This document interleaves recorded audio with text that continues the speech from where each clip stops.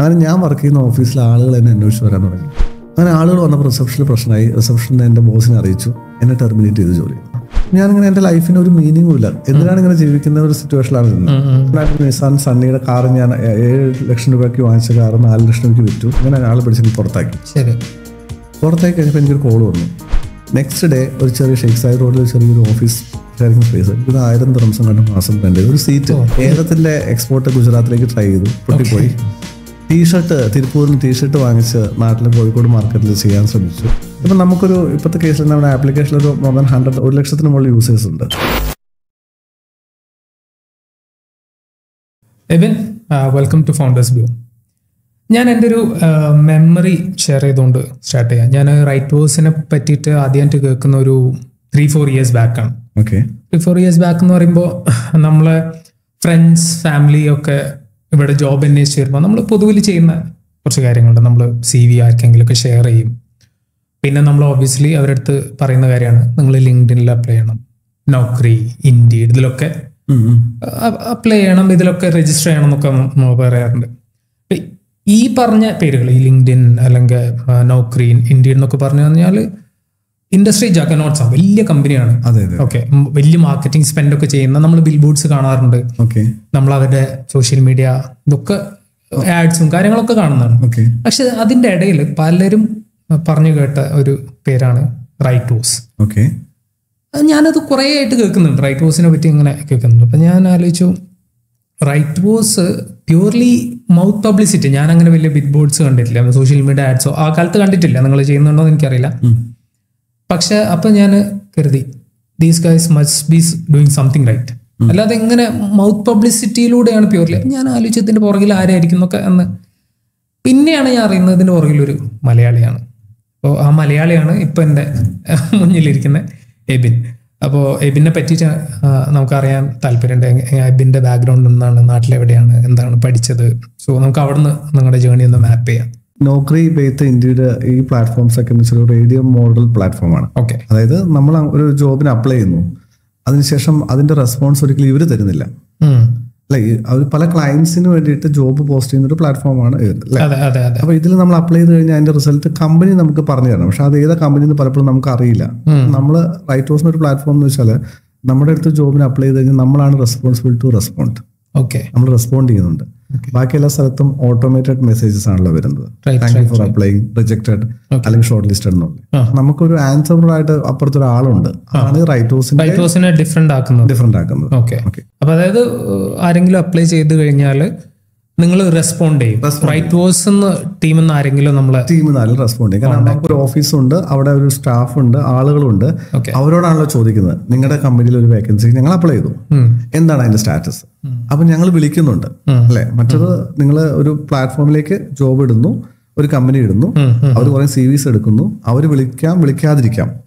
അങ്ങനെ ഒരു കാര്യത്തിൽ ഒരു ഷുവർട്ടി ഈ പ്ലാറ്റ്ഫോംസിന് കൊടുക്കാൻ പറ്റുന്നില്ല. സോ അഗൈൻ ഞാൻ ചോദിച്ച പോലെ എബിൻ എവിടെയാണ്, നാട്ടിലെവിടെയാണ്? എന്റെ നാട് ഇപ്പോൾ വളരെ ഫേമസ് ആണ്. കാരണം എനിക്ക് ഉരുൾപൊട്ടലുണ്ടായ സ്ഥലം ലോകം മുഴുവൻ അറിയാവുന്ന വയനാട്. അപ്പൊ ഈ ഉരുൾപൊട്ടലുണ്ടായ സ്ഥലത്ത് ഏതാണ്ട് ഒരു 25-30 കിലോമീറ്റർ അകലെയാണ് എന്റെ സ്ഥലം. സത്യം പറഞ്ഞ സുൽത്താൻ ബത്തേരി ഒക്കെ ഭയങ്കര ഫേമസ് ആണ്. ടിപ്പു സുൽത്താന്റെ കോട്ടയൊക്കെ ഉള്ള സ്ഥലം. അപ്പൊ വയനാട്ടിൽ നിന്നാണ് ഞാൻ വരുന്നത്. എവിടെ പഠിച്ചതൊക്കെ? ഞാൻ പഠിച്ചത് ഡിഗ്രി നാട്ടിൽ തന്നെയാണ് പഠിച്ചത്. BA ലിറ്ററേച്ചർ ആണ് പഠിച്ചത്. അതിനുശേഷം ആക്ച്വലി വയനാട് വിട്ടൊന്ന് പുറത്തു പോകാൻ വല്ലാത്തൊരു ആഗ്രഹം. അപ്പം ആ സമയത്ത് എന്ത് പഠിക്കും എന്നുള്ള കാര്യത്തിൽ ഭയങ്കര കൺഫ്യൂഷൻ ആയിരുന്നു. കാരണം നമ്മുടെ നാട്ടിലൊക്കെ എന്ന് വെച്ചാൽ ഒരു ഹയർ സ്റ്റഡീസിനുള്ള ഗൈഡൻസ് തരാനൊന്നും ആൾക്കാരില്ല. 10th എനിക്ക് ഏതാണ്ട് ഒരു 92% മാർക്ക് ഉണ്ടായിരുന്നു. അപ്പൊ അത് വെച്ചിട്ട് ഡോക്ടർ ആവാൻ MBBS പോകാനൊക്കെ വേണ്ടിയിട്ട് എൻട്രൻസ് എക്സാം എഴുതി. അത് 8 നിലയിൽ പൊട്ടി. അത് കഴിഞ്ഞിട്ട് ഇനി എന്ത് ചെയ്യുന്ന ആലോചിച്ചപ്പോൾ ഒരാൾ എൻ്റെ അടുത്ത് വന്നത് MBA പഠിക്കാൻ പറഞ്ഞു. അന്ന് MBA ഒരു ട്രെൻഡിങ് ആണ്. അപ്പൊ MBA പഠിക്കണമെങ്കിൽ CATന്റെ എക്സാം എഴുതണം. CAT എന്ന് പറഞ്ഞാൽ പൂച്ച എന്നല്ലാണ്ട് നമുക്ക് അന്ന് എന്താന്നുള്ള സംഭവം, കോമൺ ആപ്റ്റിറ്റ്യൂഡ് ടെസ്റ്റ് സംഭവമാണ്. അപ്പൊ ഇതിന്റെ സെന്റർ കോഴിക്കോടാണ്. അപ്പൊ രാവിലെ ഒരു 5 മണിക്ക് വയനാട്ടിൽ നിന്ന് സ്റ്റാർട്ട് ചെയ്താലാണ് 8 മണിക്ക് CATന്റെ എക്സാം സെന്ററിൽ കയറാൻ പറ്റുള്ളൂ. അവിടെ ചെല്ലുമ്പോഴെല്ലാം ഈ ക്വസ്റ്റ്യൻ ആൻഡ് Q&A ആണ്. അപ്പോൾ 2 ആഴ്ച ഞാൻ പോയപ്പോൾ എനിക്ക് മനസ്സിലായത് എന്നെ കൊണ്ട് പറ്റുന്ന ഒരു പരിപാടിയല്ലാന്ന്. അത്രയും ഹൈ എഫിഷ്യൻസി ഉള്ള ആൾക്കാർക്ക് മാത്രമാണ് CAT എഴുതാൻ പറ്റുള്ളൂ. അപ്പൊ അങ്ങനെ ഇരിക്കുന്ന സമയത്ത് കാലിക്കറ്റ് യൂണിവേഴ്സിറ്റിക്ക് ഒരു ക്യുമാറ്റ് എന്നൊരു എക്സാം ഉണ്ട് MBA. അപ്പൊ അതിന്റെ ഒരു ആപ്ലിക്കേഷൻ കൊടുക്കാൻ പറഞ്ഞിട്ട് എന്റെ കൂടെ പഠിച്ചൊരു കുട്ടി എന്നോട് വന്ന് പറഞ്ഞു. അന്ന് എനിക്ക് MBA പഠിക്കണം, പക്ഷെ ഇത് കൊടുക്കാൻ എന്തോ നമ്മുടെ വരുമാന സർട്ടിഫിക്കറ്റ് ഒക്കെ കൊടുക്കണം. ഞാൻ എൻ്റെ ഫാദറിനോട് പറഞ്ഞു, മോൻ MBA പഠിക്കണം എന്ന് ആഗ്രഹം ഉണ്ടെങ്കിൽ ഈ വരുമാന സർട്ടിഫിക്കറ്റ് റെഡിയാക്കി ഒരു 150-200 രൂപയുടെ ആപ്ലിക്കേഷൻ കൊടുക്കാൻ പറ്റും. എന്നാൽ 200 രൂപ തികച്ച് നമ്മുടെ കയ്യിൽ എടുക്കാനില്ലാത്ത സമയമാണ്. ആപ്ലിക്കേഷൻ കൊടുത്തു, അവരൊരു എക്സാമിന് വിളിച്ചു. അവർ കോഴിക്കോട് വെച്ചാണ് എക്സാം നടക്കുന്നത്. അപ്പൊ എല്ലാവരും ബീച്ച് കാണാൻ വേണ്ടി പോകുന്ന കൂടുതൽ ഞങ്ങൾ എല്ലാവരും കൂടെ ഒരു ഗ്യാങ് ആയിട്ട് ബീച്ച് കാണാൻ വേണ്ടി പോയി. അന്ന് ഞങ്ങളൊരു 6 പേര് പോയതിൽ ബൈ മിസ്റ്റേക്ക് ഞാൻ അതിനകത്ത് ഷോർട്ട് ലിസ്റ്റായി. എനിക്കൊന്ന് ടോട്ടൽ 200 റാങ്ക് സീറ്റ് ഉള്ളതിൽ 54ാമത്തെ എങ്ങാണ്ടാണ് എൻ്റെ ഓർമ്മയിൽ എനിക്ക് റാങ്ക് വരുന്നത്. അപ്പൊ എനിക്കിനി കോഴിക്കോട് പഠിക്കാൻ താല്പര്യമില്ല, കാരണം കോഴിക്കോട് വയനാട് അടുത്തടുത്താണ്. പിന്നെയുള്ള ഓപ്ഷൻ തൃശ്ശൂരും പാലക്കാടും വടകരയാണ്. അപ്പൊ അങ്ങനെ തൃശ്ശൂർ ഓപ്റ്റ് ചെയ്തു. കാരണം തൃശ്ശൂർ വന്ന ആതിരപ്പള്ളി വെള്ളച്ചാട്ടം ഉണ്ട്, തൃശ്ശൂർ മൃഗശാലയൊക്കെ ഉണ്ടല്ലോ. അങ്ങനെ ആ ഒരു ക്രൈസിലാണ് തൃശ്ശൂർ MBA പഠിക്കാൻ വേണ്ടിയിട്ട് ജോൺ മത്തായി സെന്റർ, എനിക്ക് സ്കൂൾ ഓഫ് ഡ്രാമയൊക്കെ നടക്കുന്ന ഫേമസ് സെന്ററാണ്, അവിടെ MBA പഠിച്ചു. അപ്പൊ അവിടെ MBA ചെയ്തു. അതെ അതെ. അപ്പൊ നിങ്ങൾ MBA കംപ്ലീറ്റ് ചെയ്തതിന് ശേഷം പിന്നെ എങ്ങനെ നാട്ടിൽ വർക്ക് ചെയ്തിട്ടുണ്ടോ അതോ ഡയറക്റ്റ് UAE? MBA കഴിഞ്ഞ സമയത്ത് അന്ന് ക്യാമ്പസ് പ്ലേസ്മെന്റ് നടക്കുന്ന സമയമാണ്. അപ്പൊ എല്ലാവരും ബാങ്കിൽ ജോലി ചെയ്യും. സൗത്ത് ഇന്ത്യൻ ബാങ്കിന്റെ ക്യാമ്പസ് പ്ലേസ്മെന്റ് നടക്കുന്നുണ്ടായിരുന്നു. എല്ലാ സെമിസ്റ്ററും പാസ്സായ ആകെ 7 പേരുള്ളൂ. ആ 7 പേരിൽ ഒരാൾ ഞാനായിരുന്നു. അപ്പൊ അത് എന്താണെന്ന് വെച്ചാൽ നമ്മൾ ആ സമയത്ത് വേറെ പഠിക്കുക എന്നല്ലാണ്ട് വേറെ ഓപ്ഷൻസോ ഒന്നും നമുക്ക് ഉണ്ടായിരുന്നില്ല. അപ്പൊ ഞാൻ തന്നെ താമസിച്ചിട്ടുണ്ടെങ്കിൽ എന്റെ ഡിസ്റ്റന്റ് റിലേറ്റീവിന്റെ വീട്ടിൽ താമസിച്ചാണ് പഠിച്ചുകൊണ്ടിരുന്നത്. അപ്പൊ എനിക്ക് അവിടെ നിന്ന് പഠിച്ച് എങ്ങനെയും അവിടെ നിന്ന് രക്ഷപ്പെട്ടു പോകണം. അപ്പൊ അങ്ങനെ ക്യാമ്പസ് പ്ലേസ്മെന്റിൽ ഈ 7 പേരും ബാങ്കിന്റെ ഇന്റർവ്യൂ അറ്റൻഡ് ചെയ്യാൻ പോയി. അതിൽ 6 പേരും ബാങ്കിൽ ജോലിക്ക് വേണ്ടി അത്രയും പാഷനേറ്റ് ആയിട്ട് പോയതാണ്. എന്നെ സംബന്ധിച്ചോളം അന്ന് സ്വന്തമായിട്ട് എന്തെങ്കിലും ചെയ്യുന്ന ഒരു ഐഡിയ ഉണ്ട്. അതിന്റെ ബാക്ക് സ്റ്റോറി കൂടി ഞാൻ പറയാം. അപ്പൊ അങ്ങനെ ക്യാമ്പസ് സെലക്ഷന് 7 പേര് പോയി ഞാൻ മാത്രമേ സെലക്ട് ആയുള്ളൂ. അവിടെയും നിങ്ങളാണ് സംഭവിച്ചെന്ന് വെച്ചാൽ അവർ ഇന്റർവ്യൂവിന്റെ സമയത്ത് ചോദിക്കുന്ന പല ചോദ്യങ്ങളെ അറിയാത്ത ഞാൻ അറിയില്ല എന്ന് പറഞ്ഞു. എനിക്ക് ജോലിക്ക് വെപ്പോണ്ട, അപ്പൊ എനിക്കത് ടെൻഷൻ ഇല്ല. അവരെന്നോട് രാവിലെ ന്യൂസ് പേപ്പർ വായിക്കുന്ന കാര്യം ചോദിച്ചപ്പോൾ ഞാൻ വായിക്കാറില്ല. എന്തോ കാര്യം ചോദിച്ചപ്പോൾ ഞാൻ വീട്ടിൽ നിന്ന് ഇറങ്ങുന്ന സമയത്ത് ന്യൂസ് പേപ്പർ വരുന്നത് ഞാൻ വീട്ടിൽ നിന്ന് ഇറങ്ങിയതിന് ശേഷമാണ്. അപ്പൊ എനിക്ക് വായിക്കാൻ സമയം കിട്ടാറില്ല. ഇന്ത്യയുടെ ഫോറക്സ് റിസർവിനെ കുറിച്ച് ചോദിച്ചു, ഞാൻ എനിക്ക് അറിയില്ല എന്ന് പറഞ്ഞു. അപ്പം ഞാൻ അവിടെ സത്യസന്ധമായിട്ട് ആൻസർ പറഞ്ഞു, കാരണം എനിക്ക് ജോലി കിട്ടണ്ട. പക്ഷേ കഷ്ടകാലത്തിന് ഞാൻ അതുകൊണ്ട് എപ്പോഴും പറയാം, always A banker by mistake. അന്നത്തെ ക്യാമ്പസ് സെലക്ഷനിൽ എനിക്ക് മാത്രമാണ് ജോലി കിട്ടിയത്. ജോലി കിട്ടിയ ഒരു 4 വർഷത്തേക്ക് ബാങ്കുമായിട്ട് ഒരു ബോണ്ടുണ്ട്. അതായത് നമ്മൾ ഈ കോൺട്രാക്ട് സൈൻ ചെയ്ത് കഴിഞ്ഞാൽ നമ്മൾ ബാങ്കിൽ നിന്ന് ഇറങ്ങുകയാണെങ്കിൽ 3 മാസം സാലറി കൊടുക്കണം, 1 ലക്ഷം രൂപ ബോണ്ടും കൊടുക്കണം. അപ്പൊ 4 വർഷം നമ്മൾ ലോക്ക്ഡ് ആണ്. അപ്പൊ ആ സമയത്ത് നമ്മുടെ കയ്യിൽ ഒരു പൈസ ഒന്നുമില്ല. അപ്പൊ വീട്ടിലാണെങ്കിൽ ബാങ്കിൽ ജോലി കിട്ടിയെന്ന് പറഞ്ഞ സമയത്ത് പറയേണ്ടി വന്നു. ഇത് പറഞ്ഞു കഴിഞ്ഞപ്പോൾ ആൾക്കാർ ഭയങ്കര എക്സൈറ്റഡ്, ബാങ്കിൽ ജോലി കിട്ടിയിട്ട് വേണ്ടെന്ന് ചോദിക്കാം, മര്യാദയ്ക്ക് പോയി ജോയിൻ ചെയ്തോ. അങ്ങനെ എന്റെ 4 വർഷത്തെ ജീവിതം സൗത്ത് ഇന്ത്യൻ ബാങ്കിൽ ഞാൻ കയറി. കയറുന്നത് ആക്ച്വലി ഞാൻ MBA HR ആണ് കഴിഞ്ഞത്. പക്ഷെ ഞാൻ കയറുന്നത് ഒരു ക്രെഡിറ്റ് അനലിസ്റ്റ് ആയിട്ടാണ്, അതായത് ക്രെഡിറ്റ് ഡിപ്പാർട്ട്മെന്റിലാണ്. എനിക്ക് അന്ന് അക്കൗണ്ട്സ് ഒന്നുമല്ല, കാരണം അന്ന് അക്കൗണ്ട്സ് ഒക്കെ പഠിക്കുന്ന സമയത്ത് ബാലൻസ് ഷീറ്റ് സ്വന്തം കയ്യിൽ നിന്ന് ഫിഗേഴ്സ് ഇട്ട് ടാലി ചെയ്തിട്ടാണ് പാസ്സായത്. അപ്പൊ അവിടെ ചെന്നപ്പോൾ എനിക്ക് അക്കൗണ്ട്സ് പഠിക്കേണ്ടതെന്നും അക്കൗണ്ട്സ് പഠിച്ചു. അങ്ങനെ 4 വർഷം സൗത്ത് ഇന്ത്യൻ ബാങ്കിൽ ജോലി ചെയ്തു. മാനേജറായിട്ട് പ്രൊമോഷൻ കിട്ടി. കിട്ടിയ പ്രൊമോഷനിൽ ഞാൻ പോകുന്നത്, എനിക്ക് ട്രാൻസ്ഫർ കിട്ടുന്നത് കുഡാസ് എന്നൊരു സ്ഥലത്താണ്. ഈ കുഡാസ് എന്നൊരു സ്ഥലം ഞാൻ ജീവിതത്തിൽ ഇന്നുവരെ കേൾക്കാത്തൊരു സ്ഥലമാണ്. അത് ചോദിച്ചപ്പോൾ അഹമ്മദാബാദ് എന്നാണ് പറഞ്ഞത്. അപ്പൊ അഹമ്മദാബാദ് എന്ന് പറയുമ്പോൾ എന്റെ മനസ്സിൽ ഹൈദരാബാദ് ആയിരിക്കുന്നത്. അന്ന് ഗുജറാത്ത് നമ്മുടെ ഭൂകമ്പമൊക്കെ നടക്കുന്ന നരേന്ദ്രമോദിയുടെ സ്ഥലമാണ്. അങ്ങനെ 4 വർഷം കഴിഞ്ഞ് എന്നെ ട്രാൻസ്ഫർ ചെയ്യുന്നത് ഗുജറാത്തിലെ ഈ കുഡാസ് എന്നൊരു സ്ഥലത്താണ്. അവിടെ നോൺ വെജ് കിട്ടില്ല. ഉള്ളി പോലും ജെയിൻസ് ഉള്ള ഏരിയ ആയിരുന്നു, ഉള്ളി പോലും നോൺ വെജ് ആയിട്ട് വരുന്നത്. ആകെ കിട്ടുന്ന നോൺ വെജിന് ഒരു ഓംലേറ്റ് ആണ്. അത് നമ്മുടെ പരുത്തിക്കുരുവും വേറൊരു പ്രത്യേക പരുത്തിക്കുരുയുടെ എണ്ണ കപ്പാസിക്ക തേൽ എന്നൊക്കെയാണ് പറയുന്നത്. അത് വെച്ച് ഒരു ഓംലേറ്റ്, അത് കഴിച്ചു കഴിഞ്ഞാൽ നമുക്ക് കുറച്ചും വയറങ്ങോട്ട് എരിയാൻ തുടങ്ങും. അപ്പൊ ഒരു ഉൾഗ്രാമത്തിൽ ഒരു ബ്രാഞ്ചിന്റെ ഇൻചാർജ് ആയിട്ട് എന്നെ വെച്ചു. എന്റെ കൂടെ ഉള്ളവരൊക്കെ ഗുജറാത്തികൾ. അവിടെ വർക്ക് ചെയ്തു. അവിടെ ഒരു 2 മാസത്തേക്ക് ഞാൻ പോയി. ഞാൻ പോകുമ്പോൾ എന്റെ കൂടെ ഉള്ള ആൾക്കാർക്ക് പറഞ്ഞാൽ മനസ്സിലാവില്ല, ഹിന്ദി അല്ല. അവര് റൈറ്റ് സൈഡിലേക്ക് തിരിഞ്ഞതിന് ജമണി ബാജു എന്നാണ് പറയുന്നത്. നമുക്ക് ജമണി രമണി എന്ന് പറഞ്ഞാൽ എന്താണെന്ന് അറിയില്ലല്ലോ. അങ്ങനെ ഒരു 2 മാസം വർക്ക് ചെയ്തപ്പോൾ വീട്ടിൽ നിന്ന് ഭയങ്കര പ്രശ്നം, മോനെ എന്തിനാ ഇവിടെ കിടന്ന് കഷ്ടം, കല്യാണം കഴിച്ചിട്ടില്ല, ഒറ്റയ്ക്കാണല്ലോ, തിരിച്ചു പോരെ. അങ്ങനെ ഞാൻ അവിടുന്ന് റിസൈൻ ചെയ്ത് വൈശ്യ ബാങ്കിൽ ജോയിൻ ചെയ്തു. ING വൈശ്യ ബാങ്കാണ്. നാട്ടിൽ തിരിച്ചു വന്നു, കോഴിക്കോട് വന്നു. കോഴിക്കോട് നിന്ന് വൈശ്യ ബാങ്കിൽ വർക്ക് ചെയ്ത് ഒരു 6 മാസമായപ്പോഴേക്കും എന്റെ കഷ്ടകാലം കൊണ്ടാണ് ബാങ്ക് കൊട്ടാക്ക് ഏറ്റെടുത്തു. പിന്നെ കൊട്ടാക്ക് മഹീന്ദ്ര ബാങ്കായി. അന്ന് കണ്ണൂര്, പാലക്കാട്, തിരൂര്, വടകര അങ്ങനെ 4-5 റീജിയന്റെ ഇൻചാർജ് ആയിരുന്നു ഞാൻ ക്രെഡിറ്റിന്റെ. അത് കൂടാതെ അഡീഷണൽ ആയി എനിക്കൊരു പാലക്കാട് റീജിയൻ കൂടെ തന്നു. അപ്പോൾ ഒരാഴ്ചയിൽ 4-5 ദിവസം ഞാൻ ട്രാവലിംഗ് ആണ്. അതിനിടയ്ക്ക് എന്റെ കല്യാണം കഴിഞ്ഞിട്ട്. അപ്പൊ ഇതെല്ലാം കൂടെ എന്നെ കൊണ്ട് പറ്റുന്നില്ല. അപ്പൊ വൈഫാണെങ്കിൽ ഈ ഇരുട്ട് ഭയങ്കര പേടിയാണ് പുള്ളിക്കാരിക്ക്, അതുപോലെ ഒറ്റയ്ക്ക് ഇരിക്കാൻ പറ്റില്ല. അപ്പൊ ഞങ്ങൾ താമസിച്ചിട്ടുണ്ട് കോഴിക്കോടാണ്. മാത്രമല്ല ഞാൻ സൗത്ത് ഇന്ത്യൻ ബാങ്കിൽ നിന്ന് ഇറങ്ങിയപ്പോൾ ഒരു 10-12 ലക്ഷം രൂപയുടെ ലയബിലിറ്റി ആയി. കാരണം നമ്മൾ ബാങ്കിൽ കയറി കഴിഞ്ഞാൽ ആദ്യം ചെയ്യുന്ന കാര്യം എന്താ, car loan, education loan, society loan, housing loan മാത്രമാണ് എടുക്കാൻ ബാക്കിയുണ്ടായിരുന്നുള്ളൂ. ആ സമയത്താണ് ഇത് കിട്ടുന്നത്. അപ്പൊ ഏതാണ്ട് 10-12 ലക്ഷം രൂപയുടെ ലയബിലിറ്റിയും വന്നു. നമ്മൾ അതിന് വലിയ ഡൗറി ഒന്നും വാങ്ങിച്ചല്ല കല്യാണം കഴിച്ചത്. അപ്പൊ ഇത്രയും വന്ന സമയത്ത് പല ആൾക്കാരോടും കടം വാങ്ങിച്ചിരുന്നു. കാരണം ING സൗത്ത് ഇന്ത്യൻ ബാങ്കിൽ നിന്ന് റിസൈൻ ചെയ്തിട്ട് ഈ വൈശ്യ ബാങ്കിൽ ജോയിൻ ചെയ്യാൻ വേണ്ടിയിട്ട് നമ്മളെ ബാങ്കിൽ പൈസ അടയ്ക്കണമായിരുന്നു. അപ്പോൾ ഇതെല്ലാം കൂടെ കടം കൂടി. ആ സമയത്ത് ഞാൻ എൻ്റെ വൈഫിനോട് നമുക്കൊരു കാര്യം ദുബായിക്ക് പോകാമെന്ന് പറഞ്ഞു. തമാശയ്ക്ക് പറഞ്ഞാണ്. ഈ സ്ത്രീകളുടെ ഒരു കാര്യം അറിയാലോ, നമ്മൾ എന്തെങ്കിലും പറഞ്ഞാൽ അവർ 100 പേരോട് പറയും ഞങ്ങൾ ദുബായിക്ക് പോകണം, ഞങ്ങൾ ദുബായിക്ക് പോകുന്നത്. ഇത് ആ ഒരു മൊമെന്റിൽ പറഞ്ഞതാണ്. അങ്ങനെ ഞാനൊരാഴ്ച കഴിഞ്ഞ് പറഞ്ഞു, ഞാൻ തമാശയ്ക്ക് പറഞ്ഞാൽ നമുക്ക് ദുബായിക്ക് പോകാനുള്ള പ്ലാനൊന്നുമില്ല. ഇല്ല, ഞാൻ എല്ലാവരോടും പറഞ്ഞു, ഞാൻ അവിടെ ഓൾറെഡി റിസൈൻ കൊടുത്തു കഴിഞ്ഞു, നമുക്ക് പോവാം. അപ്പൊ ഓൾറെഡി പ്രഷറായി. ബേസിക്കലി നമ്മൾ കല്യാണം കഴിക്കുമ്പോൾ പ്രശ്നം എന്ന് വെച്ചാൽ 2 ഫാമിലി തമ്മിലുള്ള ഒരു ഇതാണല്ലോ. അപ്പൊ ഫാമിലീസ് തമ്മിൽ സെറ്റ് ആവണം. ഒന്നാമത് വർക്കിന്റെ പ്രഷർ, വൈഫിന്റെ ഫാമിലിയെ മാനേജ് ചെയ്യുന്ന പ്രഷർ, എന്റെ ഫാമിലിയെ മാനേജ് ചെയ്യുന്ന പ്രഷർ, ഇതെല്ലാം കൂടെ വന്നപ്പോൾ ഒരു ഒളിച്ചോട്ടം പോലെയാണ് ദുബായിലേക്ക് വരുന്നത്. അപ്പോൾ അങ്ങനെ ദുബായിൽ എത്തി. അതായത് ദുബായിലേക്ക് വരുമ്പോൾ നിങ്ങൾക്ക് ചുരുക്കി പറഞ്ഞ ഇവിടെ ആരും റിലേറ്റീവ്സ് അങ്ങനെ ആരും ഇല്ല. ദുബായിൽ വരുന്ന സമയത്ത് എന്റെ കയ്യിൽ ആകെ ഉള്ള 2000 ദിർഹംസാണ്. കാരണം എന്റെ എല്ലാ നാട്ടിൽ നിന്ന് നിങ്ങൾ 2000 ദിർഹംസ്. എന്റെ കയ്യിലുണ്ടായിരുന്ന നിസാൻ സണ്ണിയുടെ കാറ് ഞാൻ 7 ലക്ഷം രൂപയ്ക്ക് വാങ്ങിച്ച കാറ് 4 ലക്ഷം രൂപയ്ക്ക് വിറ്റു. കടങ്ങളൊക്കെ തീർത്ത് അവസാനം ബാക്കി ഉണ്ടായിരുന്ന ഒരു 50,000 രൂപ അത് കൺവേർട്ട് ചെയ്യുമ്പോൾ 2000 ദിർഹംസ് ഉണ്ടായിരുന്നു. ഈ 2000 ദിർഹംസുമായിട്ട് പ്രത്യേകിച്ച് ആരോടും പറയാതെ ഒരു ദിവസം കയറി വരാം. 2015 ഫെബ്രുവരിയിലാണ്. വൈഫും നിങ്ങളും കൂടെയാണ്? ഞാനും വൈഫും കൂടെ. രണ്ടുപേർക്കും ജോലിയൊന്നുമില്ല? രണ്ടുപേർക്കും ജോലി. ഇവിടെ വിസിറ്റിൽ വന്നു? ഇവിടെ വിസിറ്റിൽ വന്നു. അപ്പോൾ എന്ത് ധൈര്യത്തിൽ അങ്ങനെ ഒരു വിസിറ്റിൽ വരാൻ ആകെ ധൈര്യം എന്ന് വെച്ചാൽ എന്റെ ഒരു കസ്റ്റമറിന്റെ ബ്രദർ ഇവിടെ ട്രാവൽ ഏജൻസി നടത്തുന്നുണ്ടായിരുന്നു. വിസ അവരാണ് എടുത്തുന്നത്. അക്കോമഡേഷൻ അവരൊരു ഷെയറിംഗ് അക്കോമഡേഷൻ 2-3 പാകിസ്ഥാനി ഫാമിലിയുടെ കൂടെ അറേഞ്ച് ചെയ്തു തന്നു.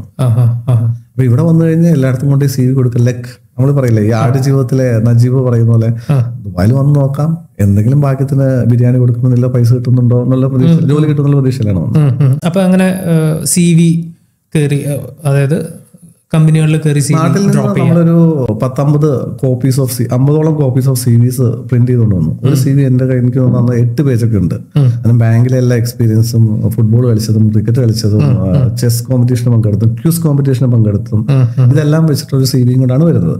അപ്പൊ ഈ CV പ്രിന്റ് എടുത്ത് ഇവിടെ കൊണ്ടുവന്ന സമയത്ത് പ്രശ്നം എന്ന് വെച്ചാൽ നമ്പർ UAE നമ്പർ ഇടണം. അപ്പൊ അത് പെന്നും കൊണ്ട് എഴുതാൻ തുടങ്ങി.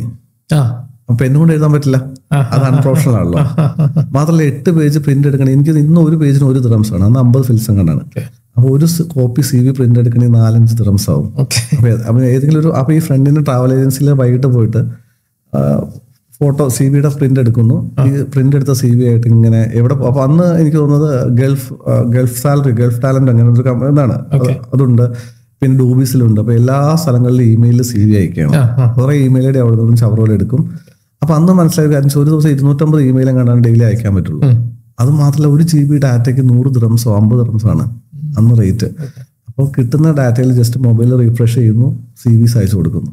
കുറേ സ്ഥലത്തേക്ക് CV അയച്ച് ഇങ്ങനെ ഒരു ഇന്റർവ്യൂ കോളിന് വേണ്ടി വെയിറ്റ് ചെയ്യണം. കാരണം എന്റെ CV വായിക്കണം മിനിമം ഒരു അരമണിക്കൂർ എടുക്കും.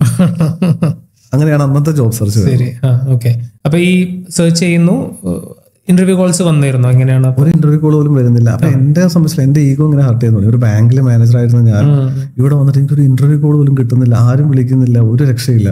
CV അയക്കുന്നു, മെയിൽ ഓരോ 5 മിനിറ്റ് കൂടുമ്പോൾ മെയിൽ ഇങ്ങനെ റിഫ്രഷ് ചെയ്യും. മെയിൽ പലതും മെയിൽ ബൗൺസ് ബാക്ക് ആവും, കാരണം മെയിൽ IDs അല്ലേ. ഒരു ഇന്റർവ്യൂ കോൾ പോലും കിട്ടാണ്ടേ. അങ്ങനെ അതേസമയം നിങ്ങളെ എക്സ്പെൻസ് ഇങ്ങനെ നടന്നുകൊണ്ടിരിക്കുകയാണ്. 2000 ദിർഹത്തില് 1500 ദിർഹംസോളം ഓൾറെഡി കഴിഞ്ഞു. കാരണം ഭക്ഷണം നമ്മൾ അന്ന് കഴിച്ചുകൊണ്ടിരുന്ന രാവിലെ ഒരു ജസ്റ്റ് ഒരു ബ്രേക്ക് കുബൂസ് എന്തെങ്കിലും കഴിക്കും. ഉച്ചയ്ക്ക് ഒരു മോട്ടാ സെറ്റ് റൈസ് ഫുഡ് കിട്ടും. 7 ദിർഹംസാണ്. അപ്പൊ 7 14 ദിർഹംസ് അതായി. പിന്നെ കുബൂസും കൂടെ കുബൂസ് രാവിലെ എന്തെങ്കിലും ചെറിയ സ്നാക്സ് കഴിക്കും.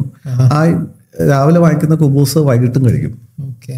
അങ്ങനെയാണ്. അപ്പൊ ഏതാണ്ട് 1500 ദിർഹംസോളം പൊട്ടി. ഇനി ബാക്കി എത്ര ടൈം കടന്നുപോയി? ഇപ്പൊ 15 ദിവസം കഴിഞ്ഞു. 15 ദിവസം. ഇനി ആകെ 500 ദിർഹംസും ഉണ്ട്, ഞാനും ഉണ്ട്. റെന്റൊക്കെ ഓൾറെഡി കൊടുത്തിരുന്ന ഒരു മാസത്തേക്കാണ് വന്നത്. അപ്പൊ അങ്ങനെ ഇരിക്കുന്ന സമയത്ത് ഫേസ്ബുക്കിൽ ഇങ്ങനെ ആളുകൾ ഇങ്ങനെ സെർച്ച് ചെയ്ത സമയത്ത് എന്റെ കൂടെ വർക്ക് ചെയ്തൊരു പയ്യൻ, ബാങ്കിലുണ്ടായിരുന്ന പയ്യൻ ഇവിടെ ബാങ്കിൽ വർക്ക് ചെയ്യുന്നതായിട്ട് കണ്ടു. അപ്പൊ അവന് ഞാൻ ഫേസ്ബുക്ക് മെസ്സഞ്ചറിൽ കണക്ട് ചെയ്യുന്നു. അപ്പൊ അവൻ എന്നോട് ചോദിച്ചു, നീ എന്താ ഇവിടെ? ഞാൻ ജോലി അന്വേഷിച്ചു വന്നാണ്, നിനക്ക് തലയ്ക്ക് വല്ല ഓളം ഉണ്ടോ എന്ന് എന്നോട് ചോദിച്ചത്. അപ്പൊ ഞാൻ പറഞ്ഞു, എടാ നീ ഇവിടെ ഒന്നും ജോലി ചെയ്യുന്നില്ല, അതുപോലെ എനിക്ക് ചെയ്യാനാ. ഞാൻ വന്നൊക്കെ വലിയൊരു കഥയാണ്, അതൊന്നും പറഞ്ഞ് നിനക്ക് മനസ്സിലാവില്ല, എന്താ പരിപാടി എന്ന് ചോദിച്ചു. ഞാൻ എടാ എവിടെയെങ്കിലും ഒരു ജോലിക്ക് കയറണം. അപ്പോൾ ഞാൻ ഈ ക്രെഡിറ്റ് കാർഡ് സെയിൽസിന്റെ ഡിപ്പാർട്ട്മെന്റിലാണ് വർക്ക് ചെയ്യുന്നത്, വേണമെങ്കിൽ എന്റെ ബോസിനോടൊന്ന് പറഞ്ഞു നോക്കാം, നീ ഒന്ന് ഇന്റർവ്യൂവിന് വരാൻ പറഞ്ഞു. അങ്ങനെ നമ്മൾ കല്യാണത്തിന് വാങ്ങിച്ച കോട്ടൺ സൂട്ടാണുള്ളത്, അതിട്ട് ഞാൻ ഇന്റർവ്യൂവിന് പോകുന്നു. എന്നെ ഇന്റർവ്യൂ എടുക്കുന്ന ഒരു ഈജിപ്ഷ്യനാണ്. അയാള് ഞാനവിടെ ഇരിക്കുന്ന അതിലൊരു മലയാളിയാണ് ഇന്റർവ്യൂ എടുക്കേണ്ടത്, വേറെ ഒരു ടീം ലീഡറാണ് ഇന്റർവ്യൂ എടുക്കേണ്ടത്. എന്താ എവിടെയെന്ന് ചോദിച്ചു. എന്റെ ബാങ്കിങ് എക്സ്പീരിയൻസിനെ കുറിച്ചൊക്കെ പറയാണ്. ഇത്ര ചൂടിൽ നിങ്ങൾ സർവൈവ് ചെയ്യുമെന്നാണ് അടുത്ത ചോദ്യം. ഞാൻ ഗുജറാത്തിൽ ഏതാണ്ട് 50 ഡിഗ്രിയോളം ചൂടാണ്, ഞാൻ അവിടെ സർവൈവ് ചെയ്താണ് പറ്റില്ല. എത്രയാണ് സാലറി നോക്കുന്നത്? അപ്പൊ എനിക്കാണെങ്കിൽ ജോലി കിട്ടാത്തതുകൊണ്ട് ഇങ്ങനെ ഒരു 3000-4000 മിനിമം കിട്ടിയാൽ അറ്റ്ലീസ്റ്റ് ഫാമിലി ഓടിക്കാനോ. ഞാൻ പറഞ്ഞു 4000 ദിർഹംസാ നോക്കുന്നത്, അറിയിക്കാന്ന് പറഞ്ഞു. അത് കഴിഞ്ഞ് പിറ്റേ ദിവസം അവൻ എന്നെ വിളിച്ചു പറഞ്ഞു, എടാ നീ സെലക്ട് ആയിട്ടുണ്ട്, സാലറി അയാൾ 4000 എഴുതി വെച്ചിരുന്നു. പിന്നെ HR റൗണ്ട് ഓഫ് ഇന്റർവ്യൂ ഉണ്ട്, HRന്റെ ഇന്റർവ്യൂ ഉണ്ട്. HR നിന്നപ്പോൾ ഞാനൊരു സാലറി ചോദിച്ചപ്പോൾ ഞാൻ പറഞ്ഞു 5500 പറഞ്ഞു. അപ്പൊ അവർ പറഞ്ഞു ഓക്കെ, നിങ്ങളുടെ ക്വാളിഫിക്കേഷൻ വെച്ച് 5500 തരുന്നത് ഞങ്ങൾക്ക് പ്രശ്നമൊന്നുമില്ല. അപ്പൊ ഞാൻ ചിന്തിക്കാം ഒരു 7500 ചോദിക്കാമായിരുന്നു. ഓക്കെ, എന്തായാലും ഇനിയിപ്പോ മാറ്റി പറയാൻ പറ്റില്ല. അങ്ങനെയാണ് ഇവിടെ ബാങ്കിൽ കയറുന്നത്. ബാങ്കിൽ കയറുന്ന സമയത്ത് ഞാനൊരു 88-90 കിലോ ഉണ്ട് മൊത്തത്തിൽ എൻ്റെ ഒരു ഫിസിക്ക്. കാരണം രാവിലെ ഷാർജയിലാണ് താമസിക്കുന്നത്. രാവിലെ ഒരു 5 മണിയാകുമ്പോൾ വീട്ടിൽ നിന്ന് ഇറങ്ങും, ബസ് സ്റ്റേഷനിൽ ബസ് കയറും, ട്രാഫിക്കിൽ നിന്ന് 8 മണിയാകുമ്പോൾ പഞ്ച് ചെയ്യണം. 8-10 കഴിഞ്ഞാൽ സാലറി കട്ടാവും. തിരിച്ച് ട്രാഫിക് ഉള്ളതുകൊണ്ട് വൈകിട്ട് ഒരു 7 മണിക്കോ 8 മണിക്കാണ് ഇവിടെ നിന്ന് ഇറങ്ങുന്നത്. വീട്ടിലെത്തുമ്പോൾ 10 മണിയാവും. വൈഫിനന്ന് ഷിഫ്റ്റ് ഡ്യൂട്ടിയാണ്. വൈഫിന് അവിടെ ഒരു എനിക്കൊരു ഹോസ്പിറ്റലിൽ കിട്ടി, ഹോസ്പിറ്റലാണ് കിട്ടിയത്. ഹോസ്പിറ്റലിൽ ചെറിയൊരു സാലറിയിൽ ജോലി കിട്ടി. ഞങ്ങൾ തമ്മിൽ കാണാറില്ല. പുള്ളിക്കാർക്ക് ഷിഫ്റ്റ് ഡ്യൂട്ടി കഴിഞ്ഞ് പുള്ളിക്കാർ വരുമ്പോൾ 9 മണിക്ക് പുള്ളിക്കാർ വന്ന് കിടന്നുറങ്ങും. ഞാൻ എത്തുമ്പോൾ 10-11 മണിയാവും. രാവിലെ 5 മണിക്ക് എഴുന്നേറ്റ് പോകുന്നു. അന്ന് വെള്ളിയാഴ്ചകളിൽ വർക്കിംഗ് ആണ്. സോറി, എനിക്ക് വെള്ളിയാഴ്ച മാത്രമേ ആവുള്ളൂ, എല്ലാ ദിവസവും വർക്ക് ചെയ്യും. അങ്ങനെ ഏതാണ്ട് ഒരു വർഷം കൊണ്ട് ഞാൻ ഏതാണ്ട് ഒരു 92 കിലോയായി. എനിക്ക് ബ്രീത്തിങ് ഡിഫിക്കൽറ്റി ആയി. കാരണം ഈ ഫുഡ് സമയത്ത് കഴിക്കുന്നില്ല. സെയിൽസിൽ പോകുമ്പോൾ നമുക്ക് ഫുഡും കൊണ്ട് എടുക്കാൻ പറ്റില്ലല്ലോ. എല്ലാ ദിവസവും 10 ദിർഹത്തിന് ബിരിയാണിയാണ്. അത് കഴിച്ചിട്ടാണ് ഫുൾ ഡേ ഇരിക്കുന്നത്. രാവിലെ ഫുഡ് കഴിക്കാൻ സമയം കിട്ടില്ല, കാരണം 5 മണിക്ക് എഴുന്നിട്ട് ഓടുന്നല്ലേ. 5 മണിക്ക് ആരാണ് ഫുഡ് ഉണ്ടാക്കി തരുന്നത്? അങ്ങനെ ഒരു വർഷത്തോളം ബാങ്കിൽ ജോലി ചെയ്തു. പ്യൂർ ക്രെഡിറ്റ് കാർഡ് സെയിൽസ് അല്ലേ? Pure credit card sales. അത് മാർക്കറ്റിൽ കോൾ ചെയ്യുന്നു, മാർക്കറ്റിലേക്ക് ഇറങ്ങുന്നു, ചേട്ടാ ക്രെഡിറ്റ് കാർഡ് വേണോ, സാറേ ക്രെഡിറ്റ് കാർഡ് വേണോ എന്ന് ചോദിക്കുന്നു. ഇവിടെ എൻ്റെ ഈഗോ എന്നൊരു സംഭവം പോയി. കാരണം ബാങ്കിൽ ഒരു മാനേജർ പൊസിഷനിൽ ഞാൻ ഇവിടെ ആദ്യം വരുമ്പോൾ എൻ്റെ പ്രശ്നം എന്തായിരുന്നു, എങ്ങനെ ആൾക്കാരോട് സംസാരിക്കും എന്നെ സംബന്ധിച്ച് വേറെ ചോദിച്ചു. ഞാൻ നിർത്തി പോകാൻ വേണ്ടി പ്ലാൻ ചെയ്തായിരുന്നു ഈ ജോബ്. കാരണം ആ സമയത്ത് പക്ഷേ വേറെ ഓപ്ഷൻ എന്ന് വെച്ചാൽ വൈഫിന് അവർ വിസ കൊടുത്തില്ല. ഫാമിലി വിസ അടിക്കാൻ 4000 മിനിമം സാലറി വേണം. അപ്പോൾ വൈഫ് എൻ്റെ ഫാമിലി വിസയിലായിരുന്നു. അപ്പൊ എന്റെ ക്യാൻസൽ ചെയ്ത പുള്ളിക്കാരുടെ ജോലി പോകും. വേറെ നമുക്ക് ചോയ്സ് ഇല്ല. അതുകൊണ്ട് 2 വർഷം ബാങ്കിൽ വർക്ക് ചെയ്തു. 2 വർഷം അതിൽ കണ്ടിന്യൂ. 1 വർഷം വർക്ക് ചെയ്തു. 1 വർഷം വർക്ക് ചെയ്തതിനു ശേഷം ഞാൻ അവിടുന്ന് അത് വിട്ടിട്ട് വേറൊരു ബാങ്കിൽ കയറി. അവിടെ കയറി സെയിം ക്രെഡിറ്റ് കാർഡ്. വ്യത്യാസം എന്ന് വെച്ചാൽ ഇവിടെ കിട്ടുന്ന ഇൻസെന്റീവ് എനിക്ക് ആ സമയത്ത് ക്രെഡിറ്റ് ബ്യൂറോ ഒന്നും ഇവിടെ ഇല്ലായിരുന്നു. നമുക്കൊരു മാസം 35,000-40,000 ദിർഹംസ് ഇൻസെന്റീവ് കിട്ടുന്ന കാലമാണ്. 2015-16 കാലമാണ് ഞാൻ പറയുന്നത്. അന്നൊരു ക്രെഡിറ്റ് കാർഡ് വിട്ട് 1200 ദിർഹംസ് കിട്ടും. എന്ന് എനിക്ക് 500-600 ദിർഹംസ് എനിക്ക് ഇൻസെന്റീവ്സ് പിള്ളേർക്ക് കിട്ടാറുണ്ട്. അന്ന് ബ്യൂറോ ഇല്ല, ആർക്കും വേണമെങ്കിലും ക്രെഡിറ്റ് കാർഡ് കൊടുക്കാം. ചെക്കിംഗ് ഒന്നും ഉണ്ടായിരുന്നു. അപ്പൊ അത് ബ്യൂറോ വന്ന സമയത്ത് ഞാൻ എന്ത് ചെയ്തു, ബാങ്ക് വിട്ടു, വേറൊരു ബാങ്കിൽ കയറി. അവിടുത്തെ പ്രശ്നം വെച്ചാൽ രാവിലെ 8 മണിക്ക് പഞ്ച് ചെയ്താൽ വൈകിട്ട് 5 മണിക്ക് പഞ്ച് ഔട്ട് ചെയ്യാം. ദിവസം ഒരു ക്രെഡിറ്റ് കാർഡ് സബ്മിറ്റ് ചെയ്യാം. അത് സ്കൂളുമായിട്ട് കണക്റ്റഡ് ആണ്. സ്കൂളിലെ പാരന്റ്സിന്റെ ആപ്ലിക്കേഷൻസ് കൊടുത്തത്. അപ്പൊ എന്തായാലും നമ്മൾ സ്കൂളിൽ പോയി നമ്മൾ കുറച്ചു നേരം വായി നോക്കി നിന്നാല് ബേസിക്കലി അതാണ് നമ്മൾ ചെയ്യുന്നത്. ബ്രോഷർ കൊടുത്തു കഴിഞ്ഞാൽ ചിലപ്പോൾ 5-6 പാരന്റ്സ് വന്ന് ഒരു ആപ്ലിക്കേഷൻ സൈൻ ചെയ്തു. ഒരു ദിവസം ആപ്ലിക്കേഷൻ ഇടാം, ബാക്കി 5 റിസർവ് ചെയ്ത് വെക്കുക, ഒരാഴ്ച അങ്ങ് പോകും. അപ്പൊ രാവിലെ 8 മണിക്ക് ആപ്ലിക്കേഷൻ സബ്മിറ്റ് ചെയ്ത് കഴിഞ്ഞാൽ നമ്മുടെ ക്രീക്ക് പാർക്ക് ഉണ്ട് ദുബായിൽ. അവിടെ ആ സമയത്ത് ഡ്രൈവ് ലൈസൻസ് എടുത്തായിരുന്നേ. ഡ്രൈവ് ലൈസൻസും കാറും എടുത്തായിരുന്നു. സെക്കൻഡ് ഹാൻഡ് കാർ എടുത്തു, ഡ്രൈവ് ലൈസൻസ് ഉണ്ടായിരുന്നു. അപ്പൊ രാവിലെ ഒരു 8 മണിയാകുമ്പോൾ നമ്മൾ ആപ്ലിക്കേഷൻ സബ്മിറ്റ് ചെയ്ത ക്രീക്ക് പാർക്കിൽ പോയിട്ട് സിനിമയും കണ്ടു ഉറങ്ങാം. കാരണം വൈകിട്ട് 5 മണി ആവണല്ലോ. ഉച്ചയ്ക്കുള്ള ഫുഡ് നമ്മൾ കാറിൽ കൊണ്ടുവരുമായിരുന്നു. കാറിൽ നിന്ന് കഴിക്കും. അങ്ങനെ കറക്റ്റ് 5 മണിയാകുമ്പോൾ പഞ്ച് ഔട്ട് ചെയ്യാൻ പോവാം. ഇങ്ങനെ ഒരു 6 മാസം പോയി. ആ സമയത്ത് ഞാൻ ചിന്തിച്ചു, ഞാൻ എന്തിനാ ഇങ്ങനെ ജീവിക്കുന്നതെന്ന്. കാരണം വേറെ ഒന്നും ചെയ്യാനില്ല ലൈഫിൽ. രാവിലെ വരുന്നു, ഷാർജയിൽ നിന്ന് ഇറങ്ങുന്നു, പഞ്ച് ചെയ്യുന്നു, കാറിൽ കിടന്നുറങ്ങുന്നു, സിനിമ കാണുന്നു, തിരിച്ചു പോകുന്നു. ഞാനിങ്ങനെ എന്റെ ലൈഫിന് ഒരു മീനിങ്ങും ഇല്ല. എന്തിനാണ് ഇങ്ങനെ ജീവിക്കുന്ന ഒരു സിറ്റുവേഷനിലാണ് ഇരുന്നത്. ജോലി മാറും വേണം എനിക്ക്. ജോലി മാറാൻ വേണ്ടി പറഞ്ഞ പോലെ 8 പേജുള്ള CV എടുത്ത് ഇങ്ങനെ എല്ലായിടത്തേക്ക് അയക്കാം. ഒരു ഡ്രഗ് അഡിക്ഷൻ പോലെയാണ്. നമ്മൾ എല്ലാ ദിവസവും ഇങ്ങനെ അയച്ചില്ലെങ്കിൽ ഭയങ്കര കുറ്റബോധം വരും. എവിടെയെങ്കിലും CV കൊടുക്കണേ, എവിടെ അയച്ചിട്ടും ഒരു ഇന്റർവ്യൂ കോളും ഒന്നും കിട്ടുന്നില്ല. അപ്പൊ എനിക്ക് തോന്നുന്നു ഒന്നെങ്കിൽ ഈ കമ്പനികൾ മുഴുവൻ ഫേക്കാണ്, അല്ലെങ്കിൽ എനിക്ക് എന്തോ കുഴപ്പമുണ്ട്. കാരണം ഞാൻ അയക്കുന്നത് ക്രെഡിറ്റ് കാർഡ്സിന്റെ സെയിൽസിന്റെ എക്സ്പീരിയൻസ് വെച്ചിട്ടാണ് കൊടുക്കുന്നത്. ഞാൻ അയക്കുന്ന കമ്പനിയിൽ ലോജിസ്റ്റിക്സിലേക്ക് അപ്ലൈ ചെയ്യുന്നുണ്ട്, അഡ്മിനിലേക്ക് അപ്ലൈ ചെയ്യുന്നുണ്ട്, കസ്റ്റമർ സർവീസിലേക്ക് അപ്ലൈ ചെയ്യുന്നുണ്ട്. പക്ഷെ അവർ കാണുന്ന CV എന്താ, ഈ ക്രെഡിറ്റ് പൊന്നൊരുക്കുന്നിടത്ത് പൂച്ചയ്ക്ക് എന്ത് കാര്യം എന്ന് പറഞ്ഞ പോലെ ക്രെഡിറ്റ് കാർഡ് വിൽക്കുന്ന ആൾക്ക് എന്താണ് ലോജിസ്റ്റിക്സ് കമ്പനിയിൽ.